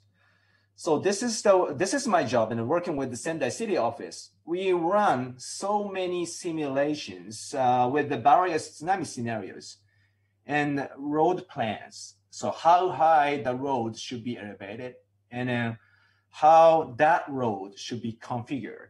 So we have some many scenarios of the road design and configurations. And then finally, we found that the elevating 6 meter with a little eastward offset to present prefecture road will show a reasonable performance of a multi-protection. So taking a look at this, we remember that the first one I showed you as a simulation of the Sendai City tsunami. So we found that this configuration will reduce the tsunami inundation area to the half of we've had in 2011. So this is used as basic information of future land use plan and urban configuration. So one more about the structural aspect. So seawalls and breakwaters. So this is the world's largest tsunami breakwater in Kamaishi, Iwate Prefecture. So before 2011 event, all of us believed its functions to protect our society, because this is a great seawall with the length of 2 kilometers and the surface height above sea level is 8 meters with the width of 20 meters. So huge concrete structures can provide the functions to protect our society, even from the huge tsunami, with an assumption tsunami would never overtop. Oops. Okay. So, but in 2011 event, you can see that the tsunami overtopped many times, causing exceptionally huge lows and erosion at the base. So consequently, those effects made huge concrete structures overturned. So this is a consequence of tsunami attack. So the lesson, so it's very simple. Even great seawalls can fail. The last one is on the tsunami hazard map, because we are concerned about how we can find a safe place. So hazard maps or evacuation maps taking a very important role for that. So on tsunami hazard maps, let me show you this one. So this is the one we prepared before the 2011 event. I think this is a basic map for the local tsunami inundation understanding, and then understanding risks of the tsunami inundation, and then to learn where is the safe place and then where to go. So like that. So red, yellow part of the area, that is concerned as the tsunami risk area before the 2011 event. So let me add the tsunami inundation zone in the 2011 event. So how does this look like? So some people says that, oh, it's consistent with what we have expected before 2011, and then some said it's more than expected, or more than what we have prepared. So what we can learn from this. So the tsunami hazard map, knowing which areas are at risk is very critical, but one must also recognize the predictive limits of science and technology. The hazard maps cannot always accurately predict areas at risk. So governments can reduce the risk, but the communities must not feel completely safe. So even now, computer simulations cannot predict everything that will happen in a disaster. The hazard map, in that sense, hazard maps have 2 functional aspects. One is to tell people that they are at risk. On the other hand, the hazard map could function to assure residents living outside of the expected inundation zone that that area is not at risk. So I think this is the one negative aspect of relying too much on the hazard map. So the lessons, the hazard map have two functional aspects. So we have to know that.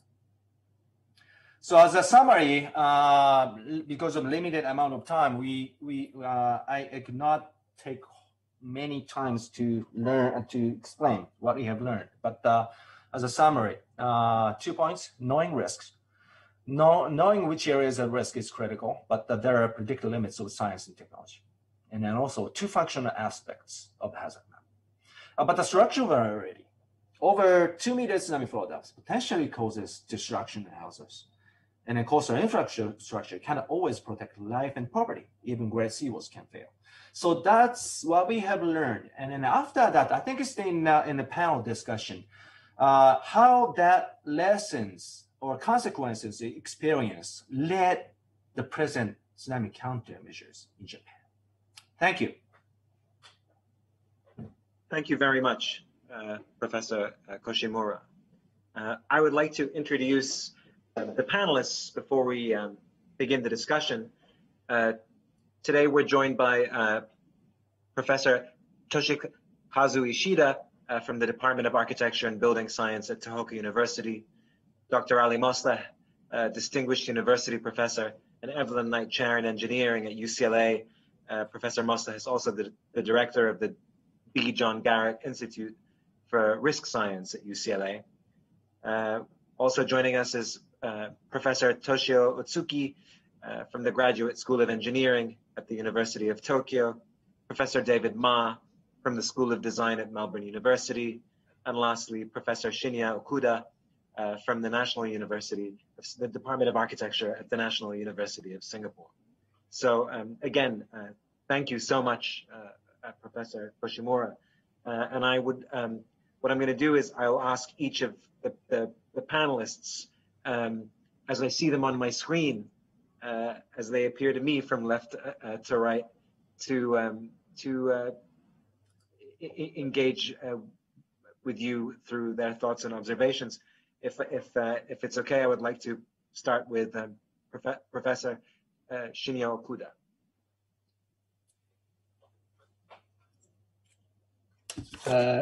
Thank you very much. Thank you very much for ArcDR3 organizer, Tohoku University, and Mohammed, Prof. Koshimura. Thank you very much for a very condensed and the presentation. I'd like to briefly introduce myself. I'm a Japanese architect in Singapore, the currently appointed associate professor in architecture in the NUS. My area is sustainable architectural construction, so I may not be very qualified to really comment on Professor Koshimura's infrastructure project. But I can perhaps very briefly comment some similarity and difference with the Singapore, where I reside in 12 years now. I can see that the scale of your research is very much wider. You really perhaps directly working with the nature, which is not the object of control. While that Singapore is maybe the size of the small bay, it's the size of the Awaji Island actually. So it's everything must be under control, include the built environment and the nature itself is under humans' control. So that's perhaps a very different aspect. But I also find the similarity is that Professor Koshimura working on the tsunami, he mentioned that it's very rare, maybe like every 100 years, but once it's happened, the impact is huge, enormous. I'm working on the reforest city, which is also the planning of always 50 to 100 years. So the time span wise, perhaps there might be some similarity. Maybe what perhaps I can contribute within a few minutes is that maybe I can very briefly point out my observation and the learning from the Singapore city planning, which consider one of the most integrated and strategic Perhaps that I can share that how this can be happened. So Singapore was started from 1960s only, and was very slum and poor infrastructure, lack of sanitations, but became a sustainable, livable cities in 5-6 decades. I observe 3 key points. First is political leadership, and the second is there is the existence of the concept plan which span 50 years, visions, and the thirdly interweave quality of life, sustainable environment, and from my point of view, surprisingly, they interweave the competitive economies. So the first part is political leadership is, of course, it's led by Lee Kuan Yew. And I think most impressive part for me is that the different government agencies cooperating and work together seamlessly almost. And the second point is about the existence of the concept plan since independence is there is the vision for the 50 years, and if it's renewed every 10 years to make some master plan for the executions. And my last point is that Singapore has a livability framework concept, which includes 3 factors: quality of life, sustainable environment, and the competitive economies. As a Japanese living in Singapore, that I was surprised to see quality of life and sustainable environment is very important for the livability. But I see perhaps the most unique part is to interweave the competitive economies, such as like autonomous vehicle or the AIs, as a part of sustainable living and the quality of life. That's what I see interesting part of the Singapore city plan. Thank you. Thank you, Professor Okuda. Professor David Ma, invite you next, and then I'll be inviting after that Professor Mosleh, then Otsuki, and then lastly Professor Ishida. Thank you. Thank you very much, Mohammed, and thank you very much, Professor Koshimura, for a very informing presentation. There's a couple of things. I think I'll have to preface my comments in the same way that Professor Okuda from the NUS did, by qualifying that I'm not a structural engineer. So in many ways, my comments and my reaction to your presentation will be largely tempered by the fact that I'm within the architectural and urban design fields. But I mean, certainly one of the things that was an interesting takeaway, at least from a very kind of, from my lens, is the fact that it's clear that the kind of traditional attitude of having a kind of a single line of defense kind of seems to be a strategy that's being questioned. And it seems to be that there needs to be multiple layers and multiple levels across which infrastructure of different sorts are embedded within a kind of, I guess, a deeper area. So that also, for us as architects and urban designers, means that we have to pay very particular attention to how urban design, urban form might actually be very much an aspect of enabling this form of defense, I guess, and it becomes a kind of infrastructure. So that was a very good takeaway, at least for us, speaking as a designer.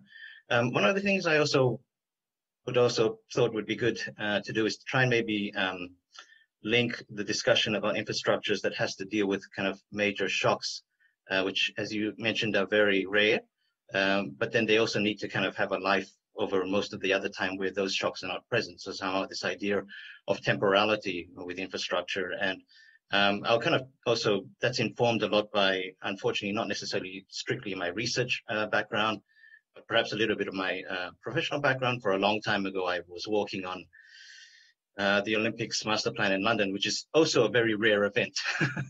It only comes to cities once in a while.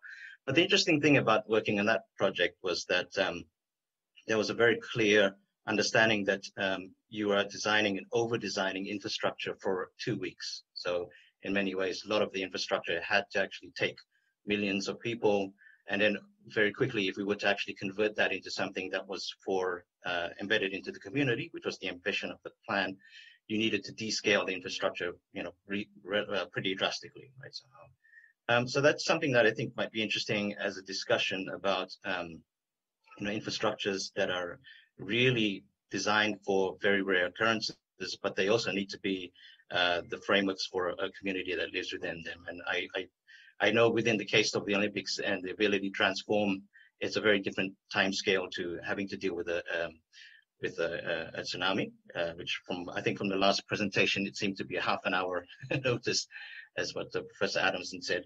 So then I wonder if there might be something also about what you suggested, that a more embedded, embedded form of infrastructure might be interesting. I think, again, going back to the last presentation, the last panels, this idea of these kind of escape towers that are embedded and distributed within the fabric as being one possible understanding. So it's kind of something, I think it raises a few interesting points, at least for me. Something that I've taken from my professional experience into the research arena is trying to look at the temporal and the kind of phasing and kind of different phases in which infrastructure can actually operate in, and understanding that infrastructure actually, in many ways, quite often when it's designed according to ideas of optimization, we do forget that there's a kind of temporal aspect and they have multiple states within which they need to be. So that's something that I think is interesting and somehow taken away within your idea of the multi-layered embedded form of infrastructure. It's something that's kind of well articulated to me anyway. So thank you very much for that. Yeah.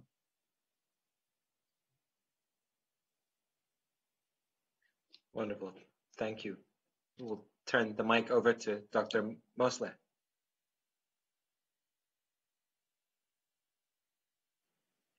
First, I unmute my mic. Thank you very much for the opportunity in front of this great panel. I also must have this disclaimer that it's become, the usual introduction. I'm not a structural engineer by training. I'm actually a nuclear engineer by training, and came to know structural engineering. And in fact, there was a chapter in my thesis many centuries ago on fragility curves and how to estimate fragility curves when you don't have historical data. So I was delighted to see Professor Kushimoto's fragility curve showing the relationship between the damage and the water elevation. I'm by training a risk analyst, and the extension, more modern extensions of risk assessment to resilience and resilience assurance and planning. And I come from a quantitative school of risk assessment. Namely, we try to quantify and measure risks of various natural and man-made disasters. I have a very deep connection with the tsunami, Tohoku tsunami, and that is the impact that it had on the infrastructure, electric power infrastructure, and nuclear power operations. And there are lessons from that, at least from that narrow perspective of one particular facility, that is very similar fundamentally to what Professor Kushimura presented, identifying basically the hazard map and then what happened and what level of consequences we were prepared and designed, and things that were actually not adequate and that turned out to be basically a point of problem and cause of significant damage. That is, in the nuclear industry, there is this concept of defense in depth. Namely, you do not rely on, irrespective of how much your calculations show that the risk is low, you do not rely on one level of defense. You come up with diverse defenses. So if you look at the nuclear power plant, you see that we have not only ways of protecting the core of the nuclear power plant by providing cooling and emergency cooling in terms of an accident, but also to prevent the core from melting.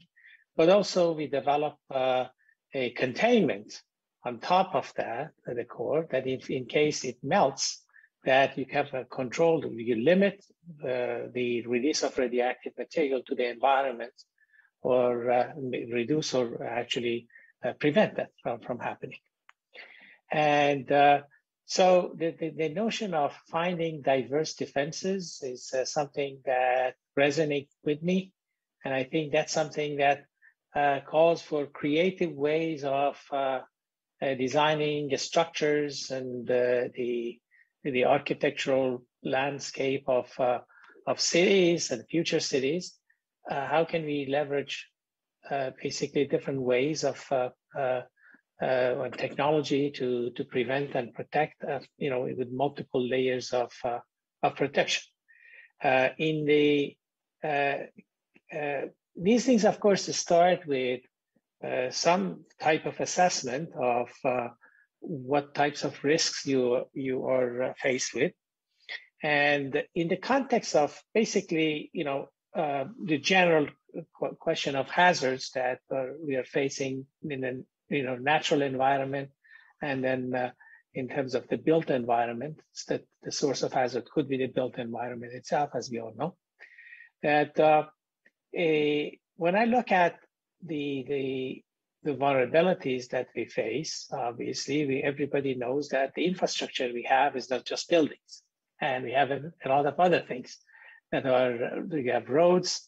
We have the conventional infrastructure, water supply system, power supply, roads, phone lines, and fuel distribution, gas stations, and traditional.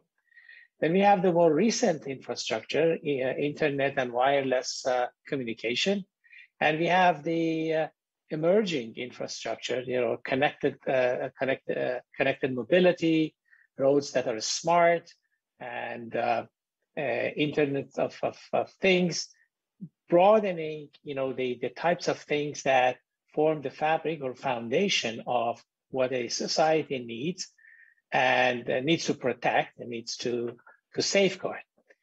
And so many natural hazards, as they happen, they can attack multiple aspects of our infrastructure. And so they may be vulnerable to, say, tsunami, earthquake at the same time. And that we always see in most natural disasters. Recognizing, again, how to prevent, how to protect ourselves and infrastructure is one thing. And then we need to analyze exactly what those vulnerabilities are. And that's what we do. And in the domain of risk assessment and resilience, we analyze these things through systematic way of identifying scenarios and what could initiate them, what would be the consequences, in a methodic way, mathematical simulation, probabilistic. And one core element in assessing the risk to the infrastructure is recognizing their interdependency, which is basically a reflection of the complexity that we have in the infrastructure, and also complexity of protecting those, again, the damage to the infrastructure from external hazards, and also recovery, where we hit with a disaster and the recovery of electric power depends on water supply and vice versa. We have the communication that relies heavily on electric power, and all the recognized and sometimes very subtle interdependencies that we can see in the infrastructure. So the identification of those interdependencies should be a critical part of any assessment of the risks and pathway to more resilient communities and cities. And I want to go back to the concept of multi-layered defenses. Of course, saying that is much easier than actually trying to implement those. That I know the complexity from a engineering point of view for sure. But we need to recognize that defenses can fail, as we have seen in the past. we thought that Fukushima was well protected and other plants in Japan were well protected against tsunami. And we're off in our calculations. And then right after that, we really didn't have any defense against the tsunami. So extending our imagination beyond the tradition and focusing on and adding the fact that we do need to kind of creatively find defense in depth would be, I think, an important step toward achieving what we all collectively want to do, and maybe better and more resilient communities with respect to natural hazards.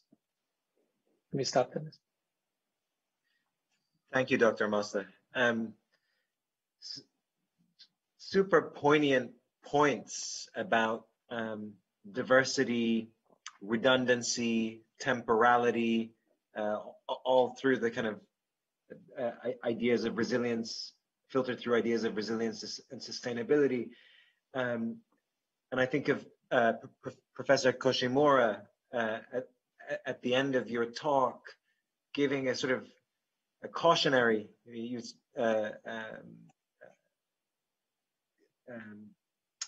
tone that, over-reliance on certain prediction models, and that the idea that, therefore it is safe, giving people a false sense of security about one line. These previous three observations remind us that multiple lines and the time in between when those lines perform can be a way, I think, culturally for people to get used to the idea of creative redundancies as urban form, as edge conditions. So profound food for thought. I'd like to pass the microphone over to Professor Otsuki next. Yes. Thanks, Mohammed Shaif, and also thanks for Professor Koshimura. I really appreciate the endeavor of civil engineers like Professor Koshimura to concentrate to reduce the risk of the disaster. I appreciate always very much. As I'm not a civil engineer, but studying on the topic of housing and community like the former session, so I'm not a specialist on the civil engineer, but I would like to comment one point from the viewpoint of human dwelling during the long process of infrastructure construction. The topic of this session is infrastructure recovery. It is quite important for us to live again in the affected area in several years later. But when the big construction started, the people affected have to live far from the site original their houses to somewhere else for a long time. So I would like to show one slide. Can I share this? I hope you can see.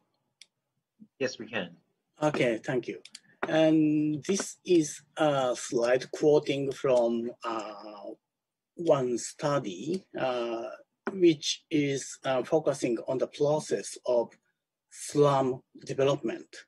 This is the various types of process of housing delivery. The first one is traditional sequence. For a human being, originally we find land and the people come and we start to build houses, and then at the last stage, our ancestors had created many infrastructures. But in the modern sequence, the land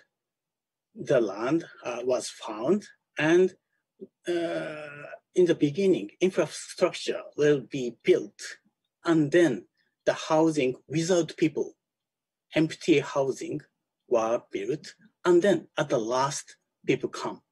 So this modern process of housing started just at least 100 years ago. This is very new type of development process. But after the big earthquake, our government selected to the second modern sequence.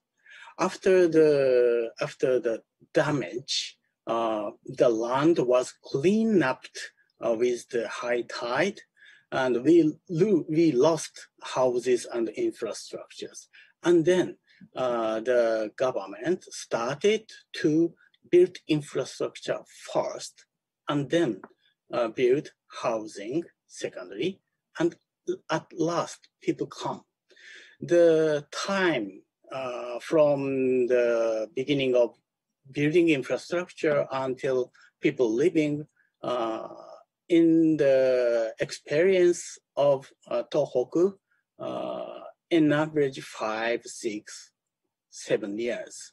And even in the Fukushima nuclear disaster, some people are waiting until now, more than 10 years. So if we think about the reconstruction of infrastructure, at the same time we have to think about the duration of people who have to wait the process of infrastructure recovery. So I think the order of reconstruction is important. We might rethink the order of construction of infrastructure, the order of construction of housing, or the order of people's dwelling. We can, I think somehow we can mix the process, mix the order of this process somehow. For example, we can make a tentative town on beside the construction site of the big infrastructure and so on. So this is the point what I would like to share with you from the viewpoint of housing and the community. That's all from me. Thank you very much. Thank you. Thank you. And lastly, I will hand the mic over to Professor Ishida. Thank you. Thank you, Mohammed, and thank you, Professor Otsuki, and also Professor Koshimura. I'm living next door to the civil engineering department, but I'm not an expert of the tsunami science. So I would like to start about the topic of the infrastructure recovery, especially the value difference between the gray infrastructure and the green infrastructure. The Professor Koshimura's one of the pictures shows a cross-section of the coastal area of Sendai, future multi-defense land use plan that shows kind of a hybrid between the gray infrastructure and the green infrastructure. The current situation after 10 years of the March 11th disaster, through this decade, tsunami damaged community have completed their kind of a physical environment recovery, such as a settlement relocation to the higher ground and making elevated ground embankment in the lower coastal plain, and also building a kind of multi-defense diking in the Pacific coastal of more than 400 kilo amazing long seawall that could guard the future tsunami disaster. In general, Build Back Better policy in the Sendai Framework of disaster risk reduction advocated in 2015 was orderly, well implemented. However, the ironical situation or difficult to understand is national census data shows of last decade shows that despite building a quite, disaster resilient community at the great cost and manpower, still, even today, the outflow of the resident from disaster settlement have kept, including simultaneously with the kind of increase of the age group passed away cases. And also from the kind of a questionnaire survey, it can be inferred that drastic change in the living environment that former residents have been accustomed to living for a long time have a sort of kind of a psychological negative impact, especially for the age groups. In the March 11th reconstruction field of the Tohoku community, comparing to the gray infrastructure implementation, green infrastructure, kind of nature-based solution was mostly not adopted into the national land recovery land planning, mostly because of the kind of engineering evaluation of the return on the capital investment is difficult to visualize. And also it takes quite some time, some years, to be effective environment. The green infrastructure works quite well. It takes quite time, especially, the case like, hilltop forest or kind of a woods function for the controlling the river mouth flooding. That relation is a very difficult. Green infrastructure distinctive feature has not like a green infrastructure, the pinpoint, benefit-oriented, direct, a solution is not easily to visualize. So those features makes the green infrastructure implementation difficult to the national land use plan for the disaster recovery. But generally, infrastructure recovery should contribute not only the physical environment of the community, but also the kind of a psychological environment of the local residents. Green infrastructure recovery is quite quick and respond immediately in an emergency situation after the disasters, but often involves kind of large-scale changes, physical environmental changes of nature. So the local community with a long history of the Tohoku province has been formed corresponding to the distinctive natural landscape, and therefore losing its features means the equivalent to losing the collective memory of the settlement and kind of an archive of unique tradition. It is indeed true that the green infrastructure takes quite some time to be effective. As for the disaster risk reduction function, however, but as the Mohammed picked up the kind of a creative redundancy keywords, kind of the dynamic narrative feature cultivated by green infrastructure, formulated over a long period of time, may generate restoring force to the locals, recalling the kind of a past experiences and the good rich memories. So in Tohoku region, whatever disaster risk reduction measures are accumulated, we will not stop the constant kind of dialogue with uncertain natural disasters up to now and in the future. So I think that the value of green infrastructure, kind of a polyphonic compound functions, not only a pinpoint direct recovery function, and the kind of narrative restoring force to the local community would be important now after 10 years. That's all. Thank you very much. Thank you, Professor Ishida. So these events are wonderful, but also too short. I feel like we're just sort of scratching at the surface of a really big brainstorm, and I thank Professor Koshimura for the wonderful lecture, and want to leave with a very literal question.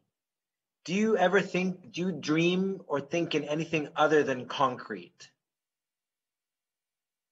when you're thinking of those lines? Is that the question for me? Yes.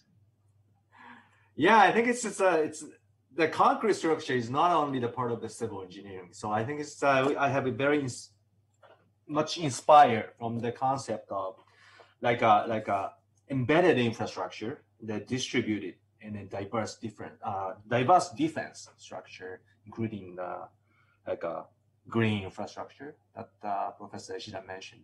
So I'm very inspired, and then hopefully we can. I think it's a kind of a fusion of the concept of the structural thinking, structural point of view. So I think it's a part of the good things to collaborate, the civil engineers working with the architects. Fantastic. Well, thank you so much, everyone. Again, Professor Koshimura and each of the panelists for spending this time. We are about just a few seconds away from winding down this panel, and I would like to mention to the audience that we will be moving into a 10-minute break before the third and final panel begins. Thank you very much again, and looking forward to seeing you all. Take care. Bye.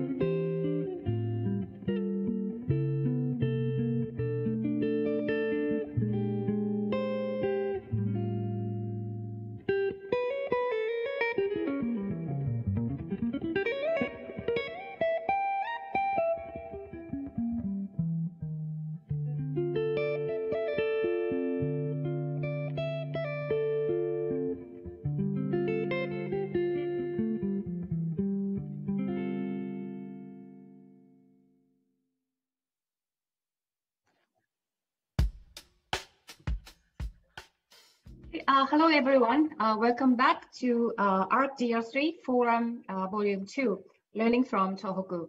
So this is the panel 3, Disaster and Memorialization. My name is Takako Izumi from IRIDIS, International Research Institute of Disaster Science of Tohoku University in Japan. So today we will have one wonderful speaker and the 4 panelists. So first of all, I'd like to introduce our speaker today, Dr. Masashige Motoe, Associate Professor of Department of Architecture and Building Science, Graduate School of Engineering, Tohoku University in Japan. And he has a tremendous experience in supporting various community facilitation and design activities in the areas affected by the Great East Japan Earthquake and tsunami, and has been closely involved in several memorialization initiatives and the museum. So thank you so much, Professor Motoe, for joining us today, and over to you. Okay, thank you for your kind introduction, Izumi-san. Good morning, everyone. Can everyone hear me?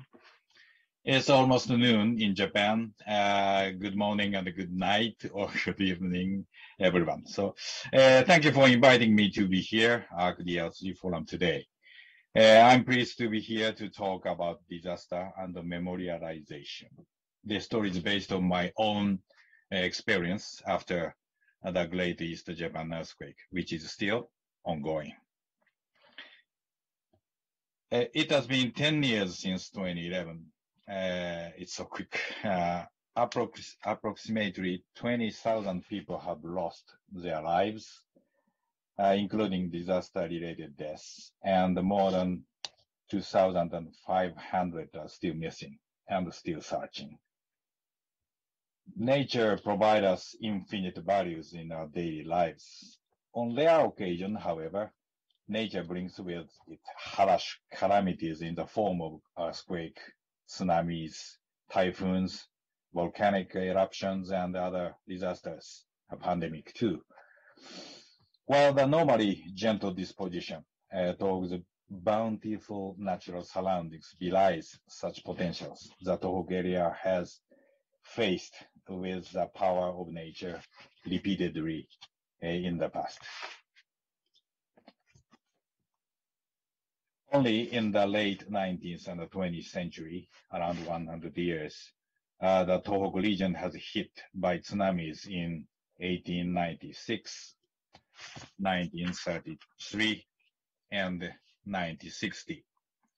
Each tsunami caused significant damages. This stone monument, built after the 1933 tsunami, is inscribed with the word, if there is an earthquake, beware of tsunami. It's a very simple message. Despite our ancestors leaving records in effort to pass down their experiences, the majority of us has failed to keep their warning and were caught unprepared.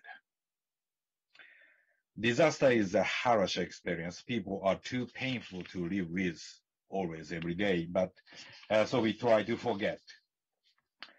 We have the mechanism to forgetting. It works, and it is a relief for the victims and the persons. But we completely forget about it if we will repeat the same tragedy in the future. We are not allowed to forget, but we want to forget. So we leave our memories to the environment. This type of stone monument is for that purpose. To remember the damage of the disaster itself in a more vivid and graphic form, we leave behind the remains of the disaster. That is the main theme of this speech. This ship is a Kyotokumaru number 18. It was swept inland from the port of Kesenuma by the tsunami and remained there. It is very impressive to see such a large ship left on the land. Many people come to see it, take a picture, and put it into Instagrams. And there are also small souvenir shops around it. And it has become a famous place for people to think about the disaster after 2011. The city mayor made a plan to preserve the SIP as a legacy of the earthquake and turn the area around it into the park. In the end, however, the SIP was dismantled. While many people came to see the SIP, those who lost their homes and families because of the rampage of the SIP said that it was painful to see the SIP and they did not want to see it anymore. Many of the locals sympathized with this opinion, and finally, the mayor changed his mind. The SIP was eventually dismantled by the owner of the SIP. This is another case. This three-story building is a disaster management office of Minami Sanriku town. A tsunami warning was issued. Residents were asked to evacuate immediately to higher ground. That kind of announcement has made repeatedly from this building. Tsunami is coming. Go up the hill immediately, quick. Many people heard this announcement, evacuated, and survived. However, the building was swallowed by the tsunami, and 43 people died in the building, including the person who was making the announcement until the end. The ruined building became a kind of symbol of a disaster, but after discussion with the local residents, the town mayor decided to demolish the building as it could have hindered the reconstruction process. Another reason was that it was difficult for such a small town to maintain it as a legacy for a long time in financial reason. However, later, the governor of Miyagi Prefecture proposed to keep the building as a legacy of the disaster, and the building became the property of the prefecture now. The governor kept it. The surrounding area has been turned into the raised park. And the building, standing on its original ground, has been left in the bottom of an amphitheater-like landscape like that. The remains of the disaster are very political space, as you know. What should be left and what should be lost? The memories are a political issue too. What is to be remembered and what is to be forgotten?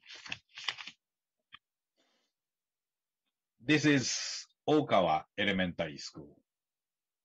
It was located 5 kilometers away inland from the sea, but because it faced a large river, it was hit by tsunami that came up along the river.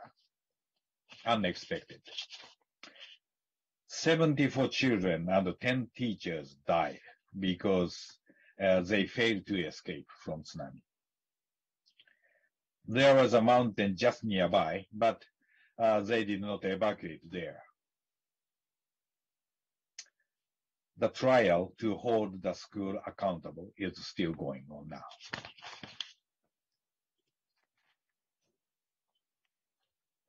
Oikawa Elementary School became the site of one of the most severe tragedies of the Great East Japan earthquake. It has become a place where many people, including parents, visit to mourn their children. So sad place. It was decided to preserve Oikawa Elementary School as a legacy of the disaster, and the maintenance work is currently underway. It must be open soon. Many people visit Okawa Elementary School. When they face the tragedy, they are at a loss for words. Even if they were affected by the earthquake, they feel that the tragedy that happened here is incomparable, and they are unable to say anything. I show you another case.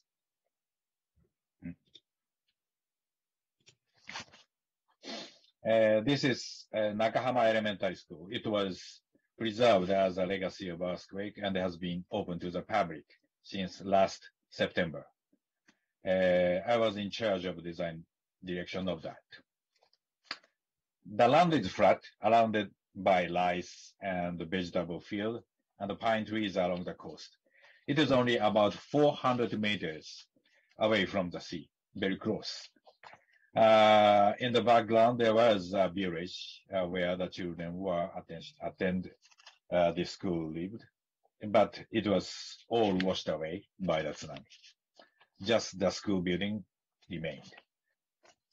To the north, in this picture, there was a cemetery, but it was all destroyed. This picture is before the earthquake. The school building was built in 1989.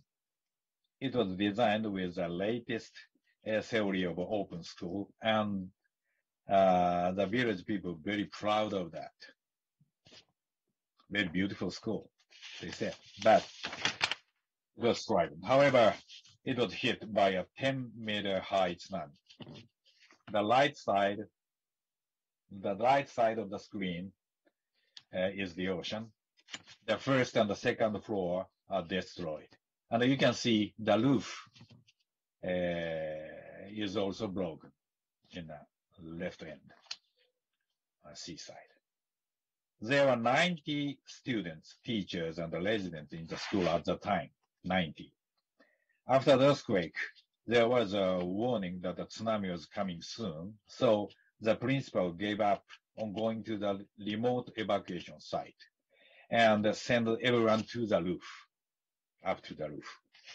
The tsunami came very close to the roof, but fortunately, everyone was saved. There were no casualties there. No one died here, right?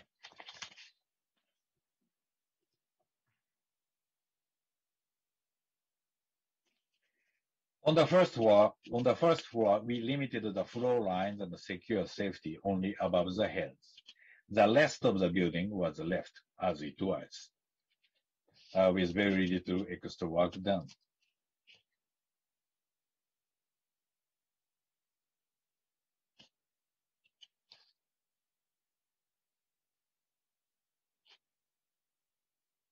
You can enter the attic storeroom. On the rooftop, children spent the night. The library on the second floor was turned into the exhibition room with a model of the lost town, a detailed model of the building, and a video showing the overview of the disaster, and so on. The music room became a guidance room. A simple way to design this type of remains would be as a place to show the actual threat of earthquake and tsunamis and to introduce the events that took place here. In the case of this Nakahama Elementary School, it is a very heroic story of the principal who saved the lives of 90 people by deciding to evacuate to the rooftop as the tsunami was approaching. It's a very simple story, clear story. But however, as we started to design the remains as to open to the public and listen to the stories of the survivors and the local people who built the schools, we realized that there was more to it than that. Especially the principal is still wondering if it was really the right decision to escape to the roof. He said always that if the wave had just a little bit higher, no one would be here. He's still wondering.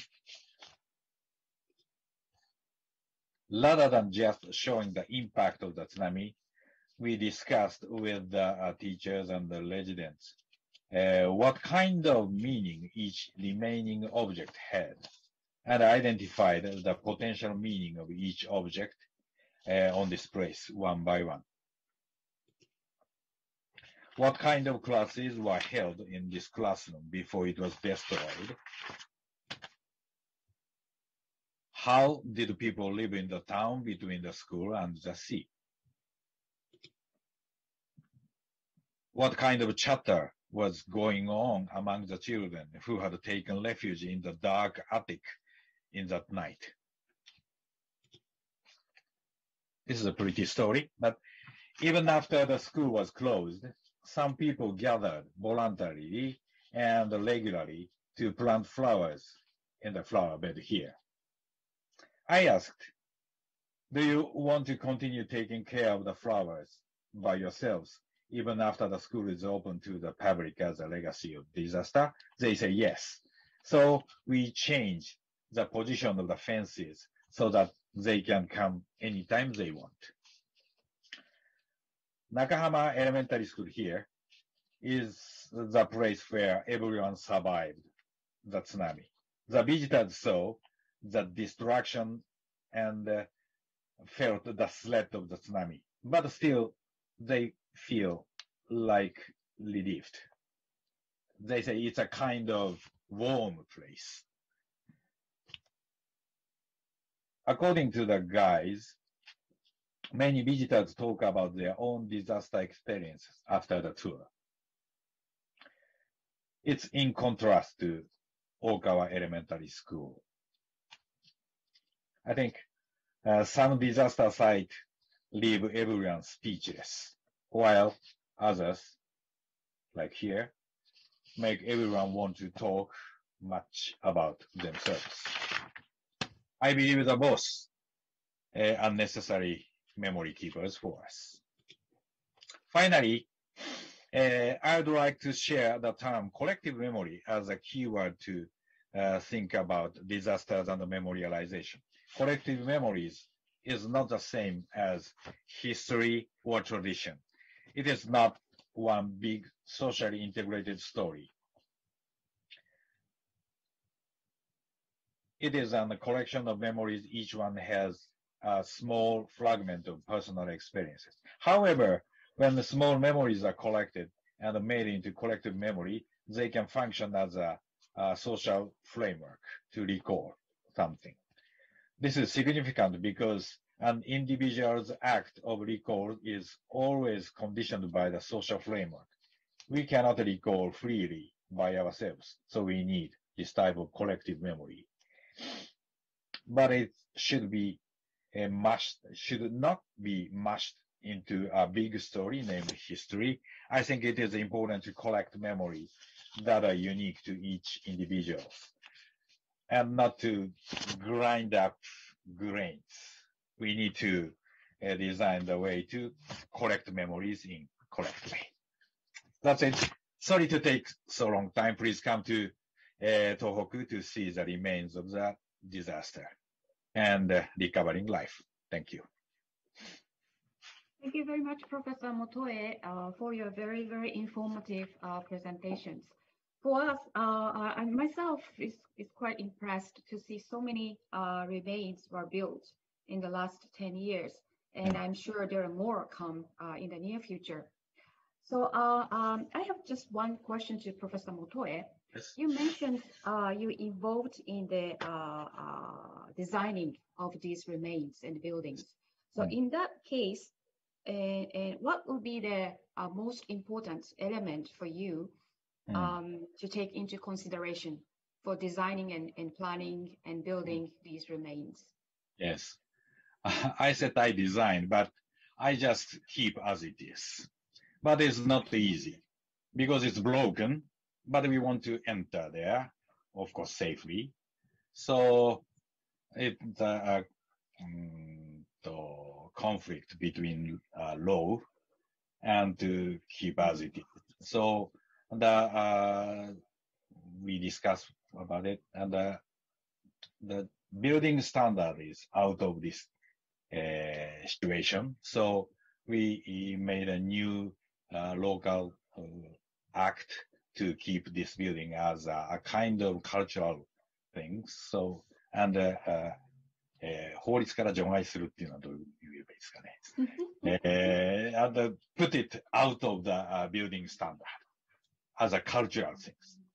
So that is a very one invention to keep this building, to see it and keep as it is. That's one thing. Make sense? Yeah, definitely. Yes, that definitely makes sense. Thank you so much. And that also shows how we see to keep these remains is so important to keep our memories and bring this to the future generations, I think. All right, so now I'd like to introduce our panelists today. We have 4 panelists. And first, Professor Ryo Dayen. He's an associate professor of architectural history at the School of Architecture, Tsinghua University in Beijing. And next is Professor Michael Osman. He's an associate professor of Department of Architecture and Urban Design at UCLA. And 2 from Chile. I'm sure that it's already a very late night, and thank you so much for your joining us in such a late night. Professor Renato D'Alencon, he's a professor, Deputy Director, School of Architecture, Pontifical Catholic University of Chile. And also Professor Roberto Morris, he's a professor of School of Architecture, Pontifical Catholic University of Chile. So now I'd like to invite each of you to share your comments and also insights with us. So firstly, Professor Ryo Dayen, would you please share with us your comments? Yes. I'm very glad to be a part of this great event. I learned a lot from this conference online, but to be honest, I am not an expert on disasters and memorialization. We try to find a good topic to be a part of our joint studio, and I choose one side. I think it is good. It was good, but finally we found that the village we chose for our joint studio is very near to the center of 2008 earthquake, but it was not so greatly damaged. So our studio work has become more focused on the heritage protection rather than the anti-disaster. So this is a pity for me to go further into the study on disasters. So we do find some relics of the 2008 earthquake in the village, whose name is Shaji. I have told in before the conference. There are 2 reasons the local people are trying to preserve them. One is the memory of the earthquake. It's quite conflict. It's painful for the local villager to record the event, but also they don't want to forget it totally. So this very conflict. And the other reason for them to preserve the traditional house that were damaged greatly in 2008 earthquake is that they are traditional houses and they are cultural heritage. So the local government has some financial support to preserve the cultural heritage. But I don't have much a deep thinking about how to memorize the disaster event by architectural design. The local governments spend some money to preserve the old buildings, make them not to disappear.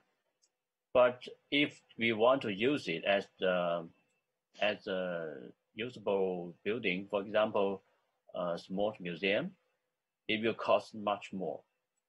So it's still a problem to how to find enough money to do more things to raise the old building into a usable building.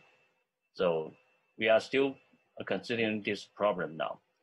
So I think I'd better leave more time to the other experts, so that we can learn more about disasters and memorialization. Thank you.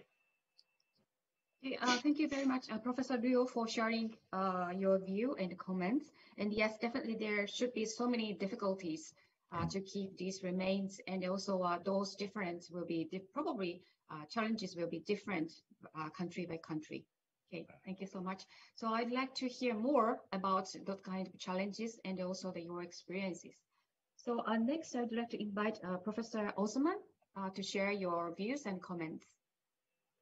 I'm just thankful to be here and to meet all of you and to be part of the conference. And it was, I have to say, a very touching talk. Touching, but not exactly sentimental. So I was quite, quite impressed with the level of, I would say, kind of emotional maturity that it takes after 10 years, to gain your thoughts. And the one thing that came to my mind as you were speaking, Professor Moto, I was thinking about how more and more so over the coming years, we'll be seeing disasters which are somehow mixtures between human and non-human causes, right? We know human-caused disasters, and we memorialize those, wars and so forth like that. I would say the history of the ruin is largely a history of preserving things from war and memorializing human-caused disasters. But I'm thinking now about this excuse me, my camera is on the fritz, post-climate change situation, where more and more so our memorials for disasters will be a mixture of our own legacy of, for lack of a better word, a kind of addiction to the fossil fuel, and also natural calamity. So I'm thinking about what it means to have a kind of a new memorial, and you, I think, gave good evidence of what that looks like. A memorial that is a mixture of knowing that there are multiple causes that are intermixed in the calamity. It's no longer warfare. We no longer know who the enemy is. We no longer, all we know is we have trauma and that we have loss. So I was very touched by your portrayal of that kind of architecture, how those ruins became memorials. I also was fascinated with the reference to Maurice Halbach, who is an interesting character because of the way in which he thought through urban space as having some kind of already the function of memory built within it, and how, as you said, our memories, which are virtual, which are not physical, are somehow always also made physical in the world, so that we can remember through the physical world as well as through our emotional world. And I guess to mix those two ideas together, the first one about the mixture of calamities that are both human and non-human, and the idea of collective memory, I'm kind of thinking about what it means to have, say, monuments of emotional resilience.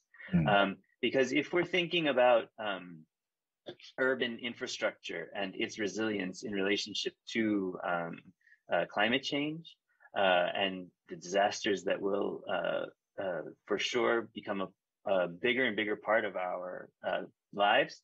I suppose what kind, I think you brought up a really interesting point, because we have now to look back on the past, not just with a hope for a more resilient future, but also a kind of emotional resilience about the present. So now our memorials are ever more and more becoming about how we manage our lives in the present, in the changing calamities that we have today. So I'm very grateful to your talk, because it really made me think about how what we thought were long ago ruins of a heritage culture are slowly catching up to us. Yeah, and so we have to think about what it means to produce monuments of emotional resilience. That's great. Yes, thank you very much, Professor Tsunami. I think you raised a very important and interesting point, including climate change and also the emotional, the resilient future as well. Okay. So next, I'd like to invite Professor Dallon Kohn from Pontifical Catholic University of Chile. Over to you. Thank you very much. Yes, I would like to also, in the same vein as Michael, I would like to emphasize the impression that it made on me, Professor Motoe's perspective, summarizing maybe what seems to be the most, I don't know, strong piece of wisdom that I take with me. He says, because there was such a loss, because there's this suffering, we want to forget. And thus we leave our memories to the environment. This struck me really as a very, very deep consideration in regard of the disaster experience and the aftermath.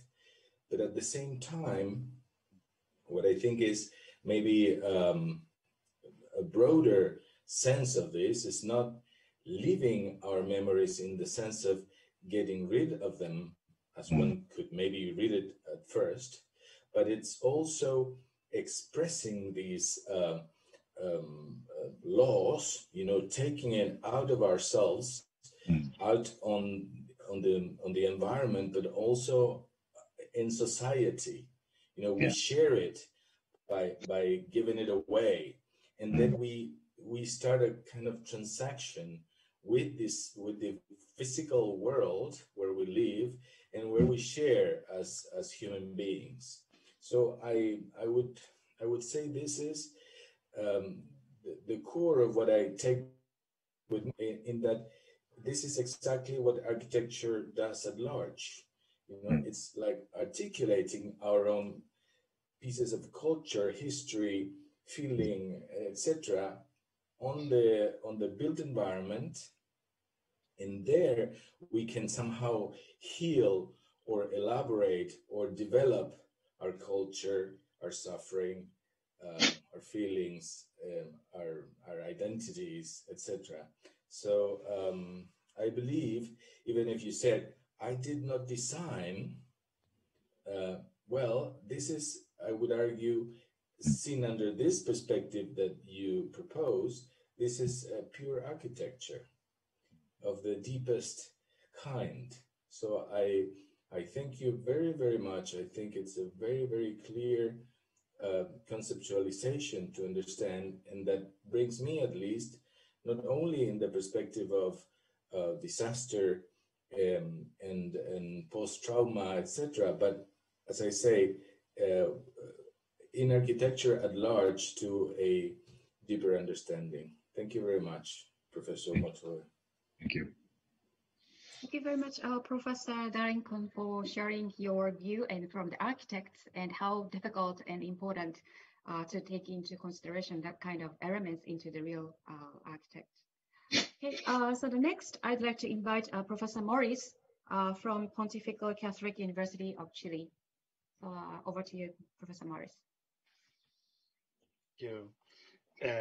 Yes, it's a very interesting experiences we can see with Professor Motoe in Chile has several similarities with Japan, but respect to this case of memorialization, I think we have been evolving in the last years, because we are very proud to be to have this seismic culture,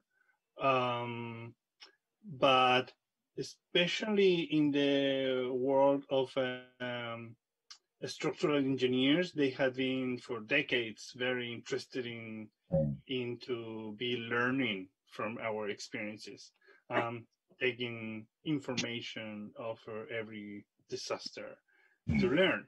But the common population, we have been trained to forget. You know, we have this earthquake and we need to clean and to be prepared for the new one.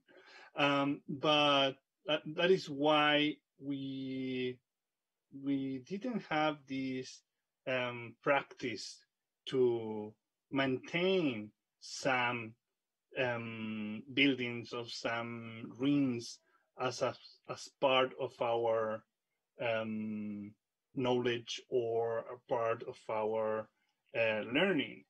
But I have to say that this is changing because one example of this idea of forget, I think, is also related with our experience with the military regime, is our cities. The whole country is full of places where they are very strong for our nation, but in some way we didn't know that they are there in the cities. I had the opportunity a few years ago to work with my students in to be recognizing these places, places where we are walking every day, and we know something about that places, but in some way we needed to forget.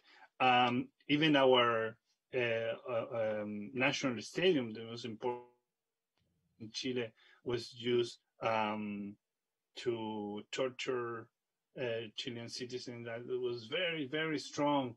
But at the same time, I think I have to say that in the last decades, we had been taking notice that we need to go back to these places and to rebuild these stories. And that is something that I want to connect with Professor Mutua with. He said that the memories are political issues. I think that is something that is taking more and more importance because we need to go back and recognize these stories. I really like the case of the Nakahara school, because it's a good story. It's a successful story that in this case we can see the building, but in other cases maybe we can not recognize the building. And I think that is something we can deal in the future, taking some architectural elements or sometimes just some memories. I think now we are more aware. I have to say that especially because our interaction with the Japanese professionals, academics, I think we have been talking a lot about memories and how we can take advantage of experiences. It's like Renato said, I like when the new perspective of design. You know, we can design with words, we can design with sounds, different kind of experiences. I think it also is a way to design the space. You know, and also this is a collective construction. In 2010, we had this big earthquake and tsunami, but for the Chilean society, tsunami was something new. And that was a very strong expression of the distance between our collective memory the institutional memory with the geological memory, because the country, Chile as a territory, knew about these tsunamis. We had a lot of experiences of tsunamis, but for us, for our generation, was funny. It's also it's funny and sad, but it was something new, and that is, I think, it's a very strong experience that we had, that we need to be very aware about these memories and how we can use these memories as a political issues to educate the society in a different way, but also to build a more resilient society. Thank you very much, Professor Mutoe. Thank you. Thank you, Professor Morris, for sharing your experiences in Chile. I totally understand Japan and Chile has a similar kind of experiences in terms of earthquake and tsunami as well. So thank you for sharing that. Okay, so now we have a couple of questions to Professor Mutoe from the audience. So first question from student from University of Washington, Ms. Lan Nguyen. Memories as a political statement is an interesting concept. So other than financing and trauma associated with seeing monuments, what are other considerations for preserving sites?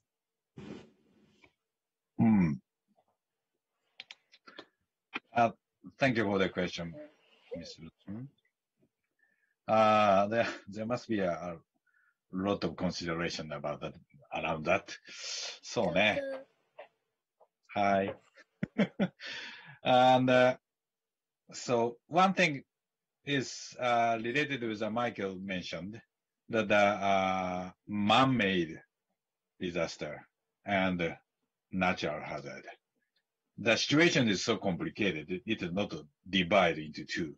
Even in our 2011's disaster, so that's a big issue. No one mentioned about the accident of the nuclear power plant in today.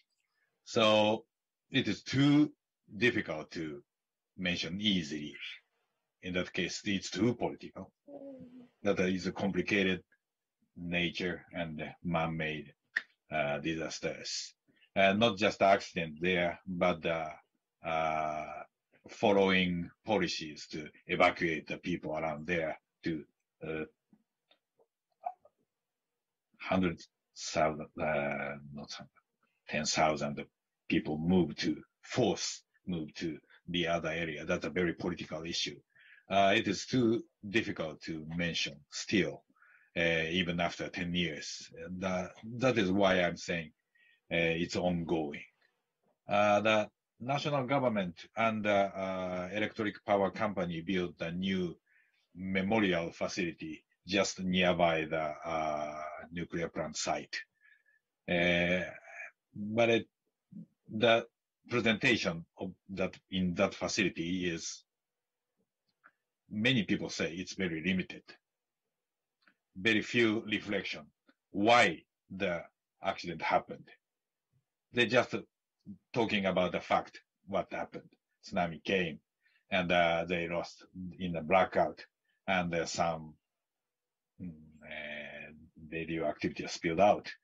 But they don't mention about why that kind of things happen. It's still difficult to talk about that. I think it must take more time to make clear what's happened there and what should do for the future. So the nuclear plant case is very special thing, but even if in the school case or other more smaller case, there must be a kind of complicated situation occurred, especially when the person died there must be a reason. based for himself or herself, or some political reason, what kind of powers influenced to the behavior of that guy. So that is a very complicated thing. So, hi. So we need to discuss deeply, not just integrated simple story of history, but we need to collect the precise memory everywhere.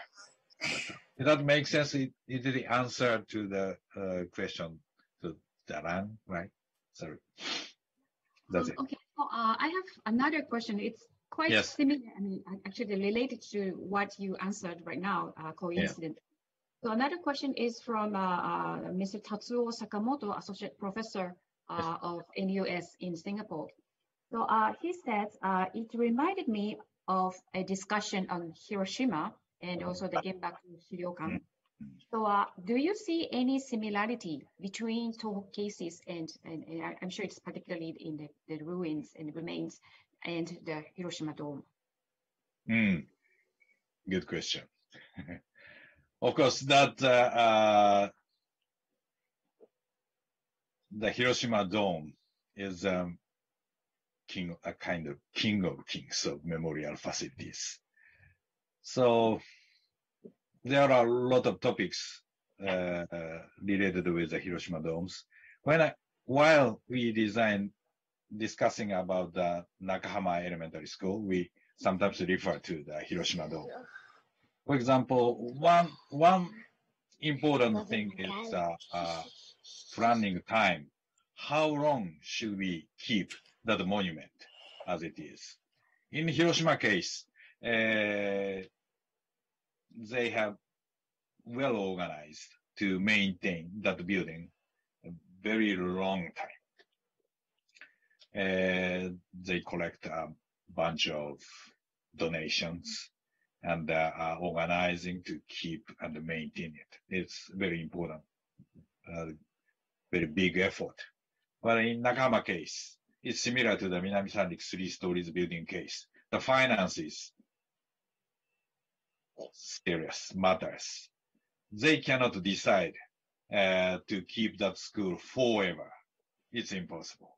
They just planned to keep that memorial facility just 20 years because that is a limitation of the concrete body of the school. Just 20 years. They have not decided more plan to how to keep it or close it or dismantle it. They do not decide yet. That is difficult things to different point to keep forever. What do you mean forever? But the Hiroshima case and the very limited Nakahama case is different from that's I found now the difference between Hiroshima and our case, right? Thank you, Professor Motoe, for answering the question. Yeah, definitely, that's very, very important, crucial point. And, yeah, to think about after 20 years, how are we going to do with these remains we established everywhere? Okay, so also Professor Osman, you also mentioned about the museums for man-made, sort of the disasters and conflicts as well. Do you have any observation on an opinion on this question? Yeah, I wanted to respond to the idea of heritage. It seems a little bit complicated to talk about this as heritage.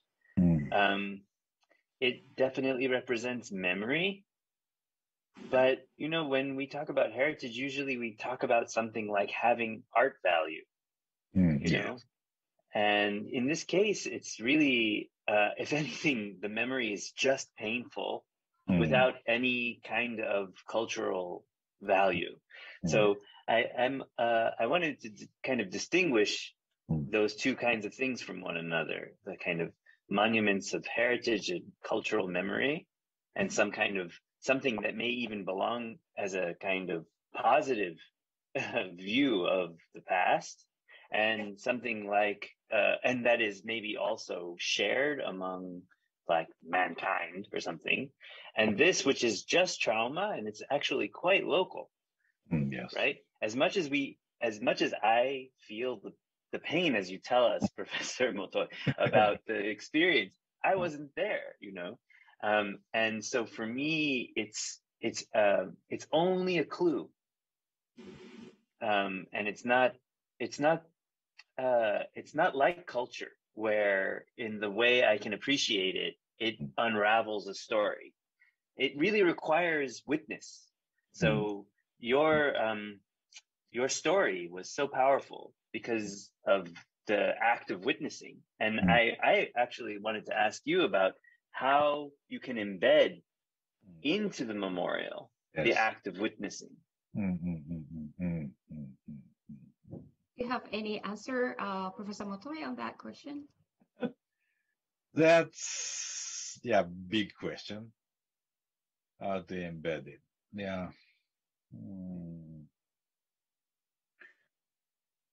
One thing, the facility, the hardware of that building itself has very limited ability to keep that kind of stories. The Nakahama School has a lot of guides to tell a story, what's happened here, to the visitors. That is a crucial activity to keep the meaning of the areas. That is also, so fortunately, our design team, including not just a building, but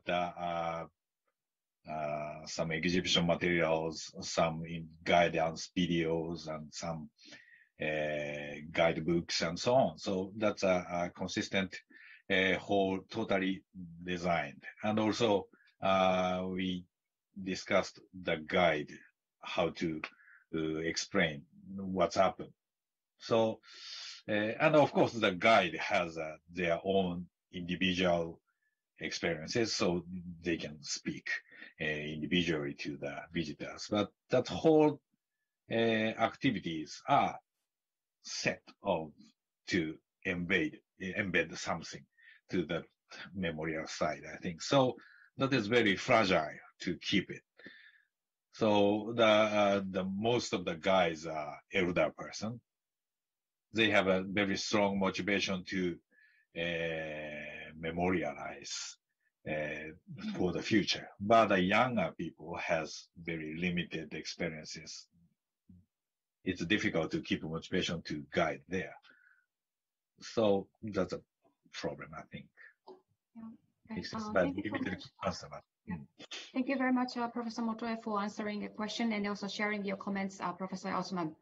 So unfortunately, we have very, very limited and also little time until the end of this session. So I'd like to ask each of the panelists at the end, since this is the last session, what will be your expectation of this ArcDR3 in the future? We will have continue another year, but what would be your sort of also the contribution you hope, and also the expectation? So from Professor Ryo. Professor Ryo, can you hear me? Here, sorry. I would like to learn more from our colleagues from the whole Asia Pacific universities. Maybe we can share some idea about our joint studios, our students. Okay, that's all. Thank you. No, you are muted. Oh, sorry. Thank you so much. We are really, really looking forward to working with you in the near future. Yes. So next, Professor Osman. Yep. And just I actually this very panel and this very topic is very meaningful to me. And actually even the idea of how we archive and memorialize our discussion here, right? So one really important topic to consider is how we, I mean, as Mohammed puts this together into a volume, I'm very keen to see how that really changes the way we think and talk about these kinds of topics. Yes, thank you so much. Definitely, this is a very important point, and we hope continue the discussion in the future on this topic. So, Professor Darrenton? Yes, I think it's clear that we learn in these sessions and we somehow shape the problems that we are addressing clearly. The question is, of course, how to move on from that to action in a topic that where action is somehow intertwined. So it happens very suddenly that a disaster hits and we just need to be ready. So developing readiness is what I would expect from these sessions for us to develop and build on. Okay, thank you very much for your word. So next, Professor Maurice. Yes, I think it's this network has been a very good opportunity to work with Renato. I think we have been enjoying to work together, but at the same time, we had the opportunity to be participating in this international workshop. The last time we were talking about multi-hazard, now about memory, you know, is something different, but at the same time, we can do that those connections. I think our challenge as part of the network this network is how we can involve our students and how they can take advantage of this network. I think that is our task. Thank you very much. Okay, thank you so much. And once again, thank you for all the panelists and also the speaker for joining us today. And I'm so sorry we have to close now. And although we have so many things we'd like to discuss and continue the discussion. So now I'd like to close the session. Thank you very much. Thank you very much. Thank you. Thank you. Thank you. Thank you.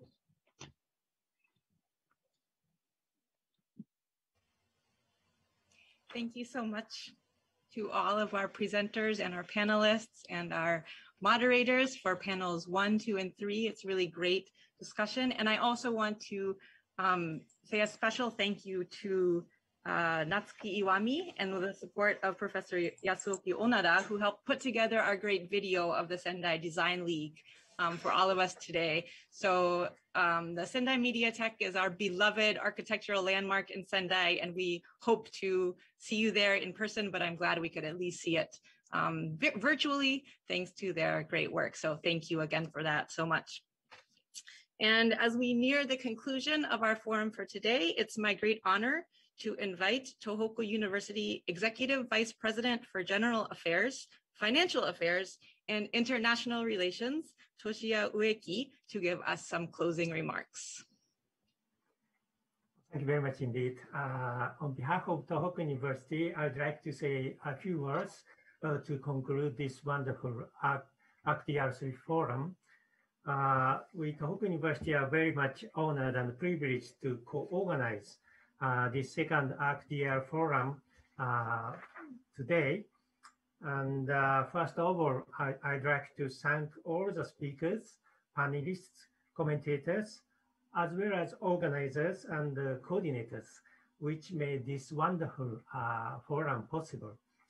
And already mentioned, 10 years have passed since the Great East Japan earthquake. So 10 years seems to me and seems to many people in Tohoku, on the one hand, very long, on the other hand, very short. So we need a lot of things to discuss our colleagues all over the world, especially as a Pacific Rim partners. And today's forum seems to me a very wonderful and very fruitful one. And I strongly believe that the UCLA and Tohoku and Mirai collaborations through this Apple network, especially in the Pacific Rim partners, seems to me very useful and fruitful. And I strongly believe that we need much more collaborations, and especially in this COVID-19 pandemic, made us a new phase of resilient society in broader sense. So we need a lot of academic collaboration as well as factual collaborations in near future. So we are very much looking forward for the collaborations today's participants, as well as many new partners, Pacific Rim area especially, and looking forward to further collaboration, strong partnerships. So thank you very much indeed for joining us today, and thank you very much indeed.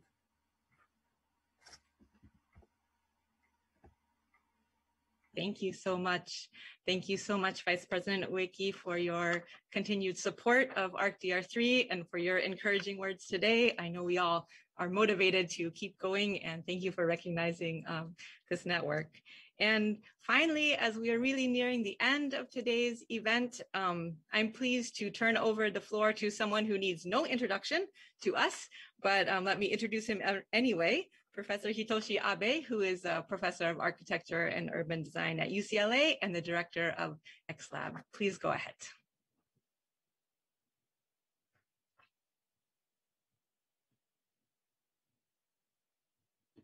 Forum learning from Tohoku. I was in Los Angeles 10 years ago, away from Sendai where I grew up, and watching my familiar places being destroyed by tsunami on TV. I cannot believe that it's been 10 years past since, and I feel that the true recovery of Tohoku is still on the way. During these 10 years, it seems that the risk of disasters around the world has been increased, and there have been many tragedies that so many people are still suffering, including this global pandemic.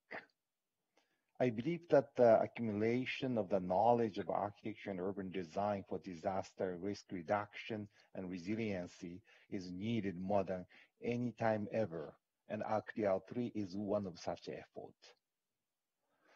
Let me introduce you about the ArcDR3 upcoming programming this year. We'll have 3 fall events. First one is online exchange meeting with the students participating in ArcDR3 programs titled Post-COVID-19 Era Education, and it is scheduled for late June. Second one is an exhibition about ArcDR3 initiatives scheduled for from November 10th to November 30th at the Muromachi Mitsui Hall, Nihonbashi, Japan. This exhibition focused on the works by participating universities and the discussions around the regenerative urbanism. This will be the great opportunity to share the knowledge we gained through ArcDR3 initiatives with the general audiences in Japan. As a part of this exhibition, the third ArcDR3 Forum, Manifestations of Regenerative Urbanism at the Nihonbashi, will be held on November 13th and 14th. This event will be possible for general support of actually Mitsui Fudo-san, and I really hope that we can finally get together physically to share our knowledge and experiences.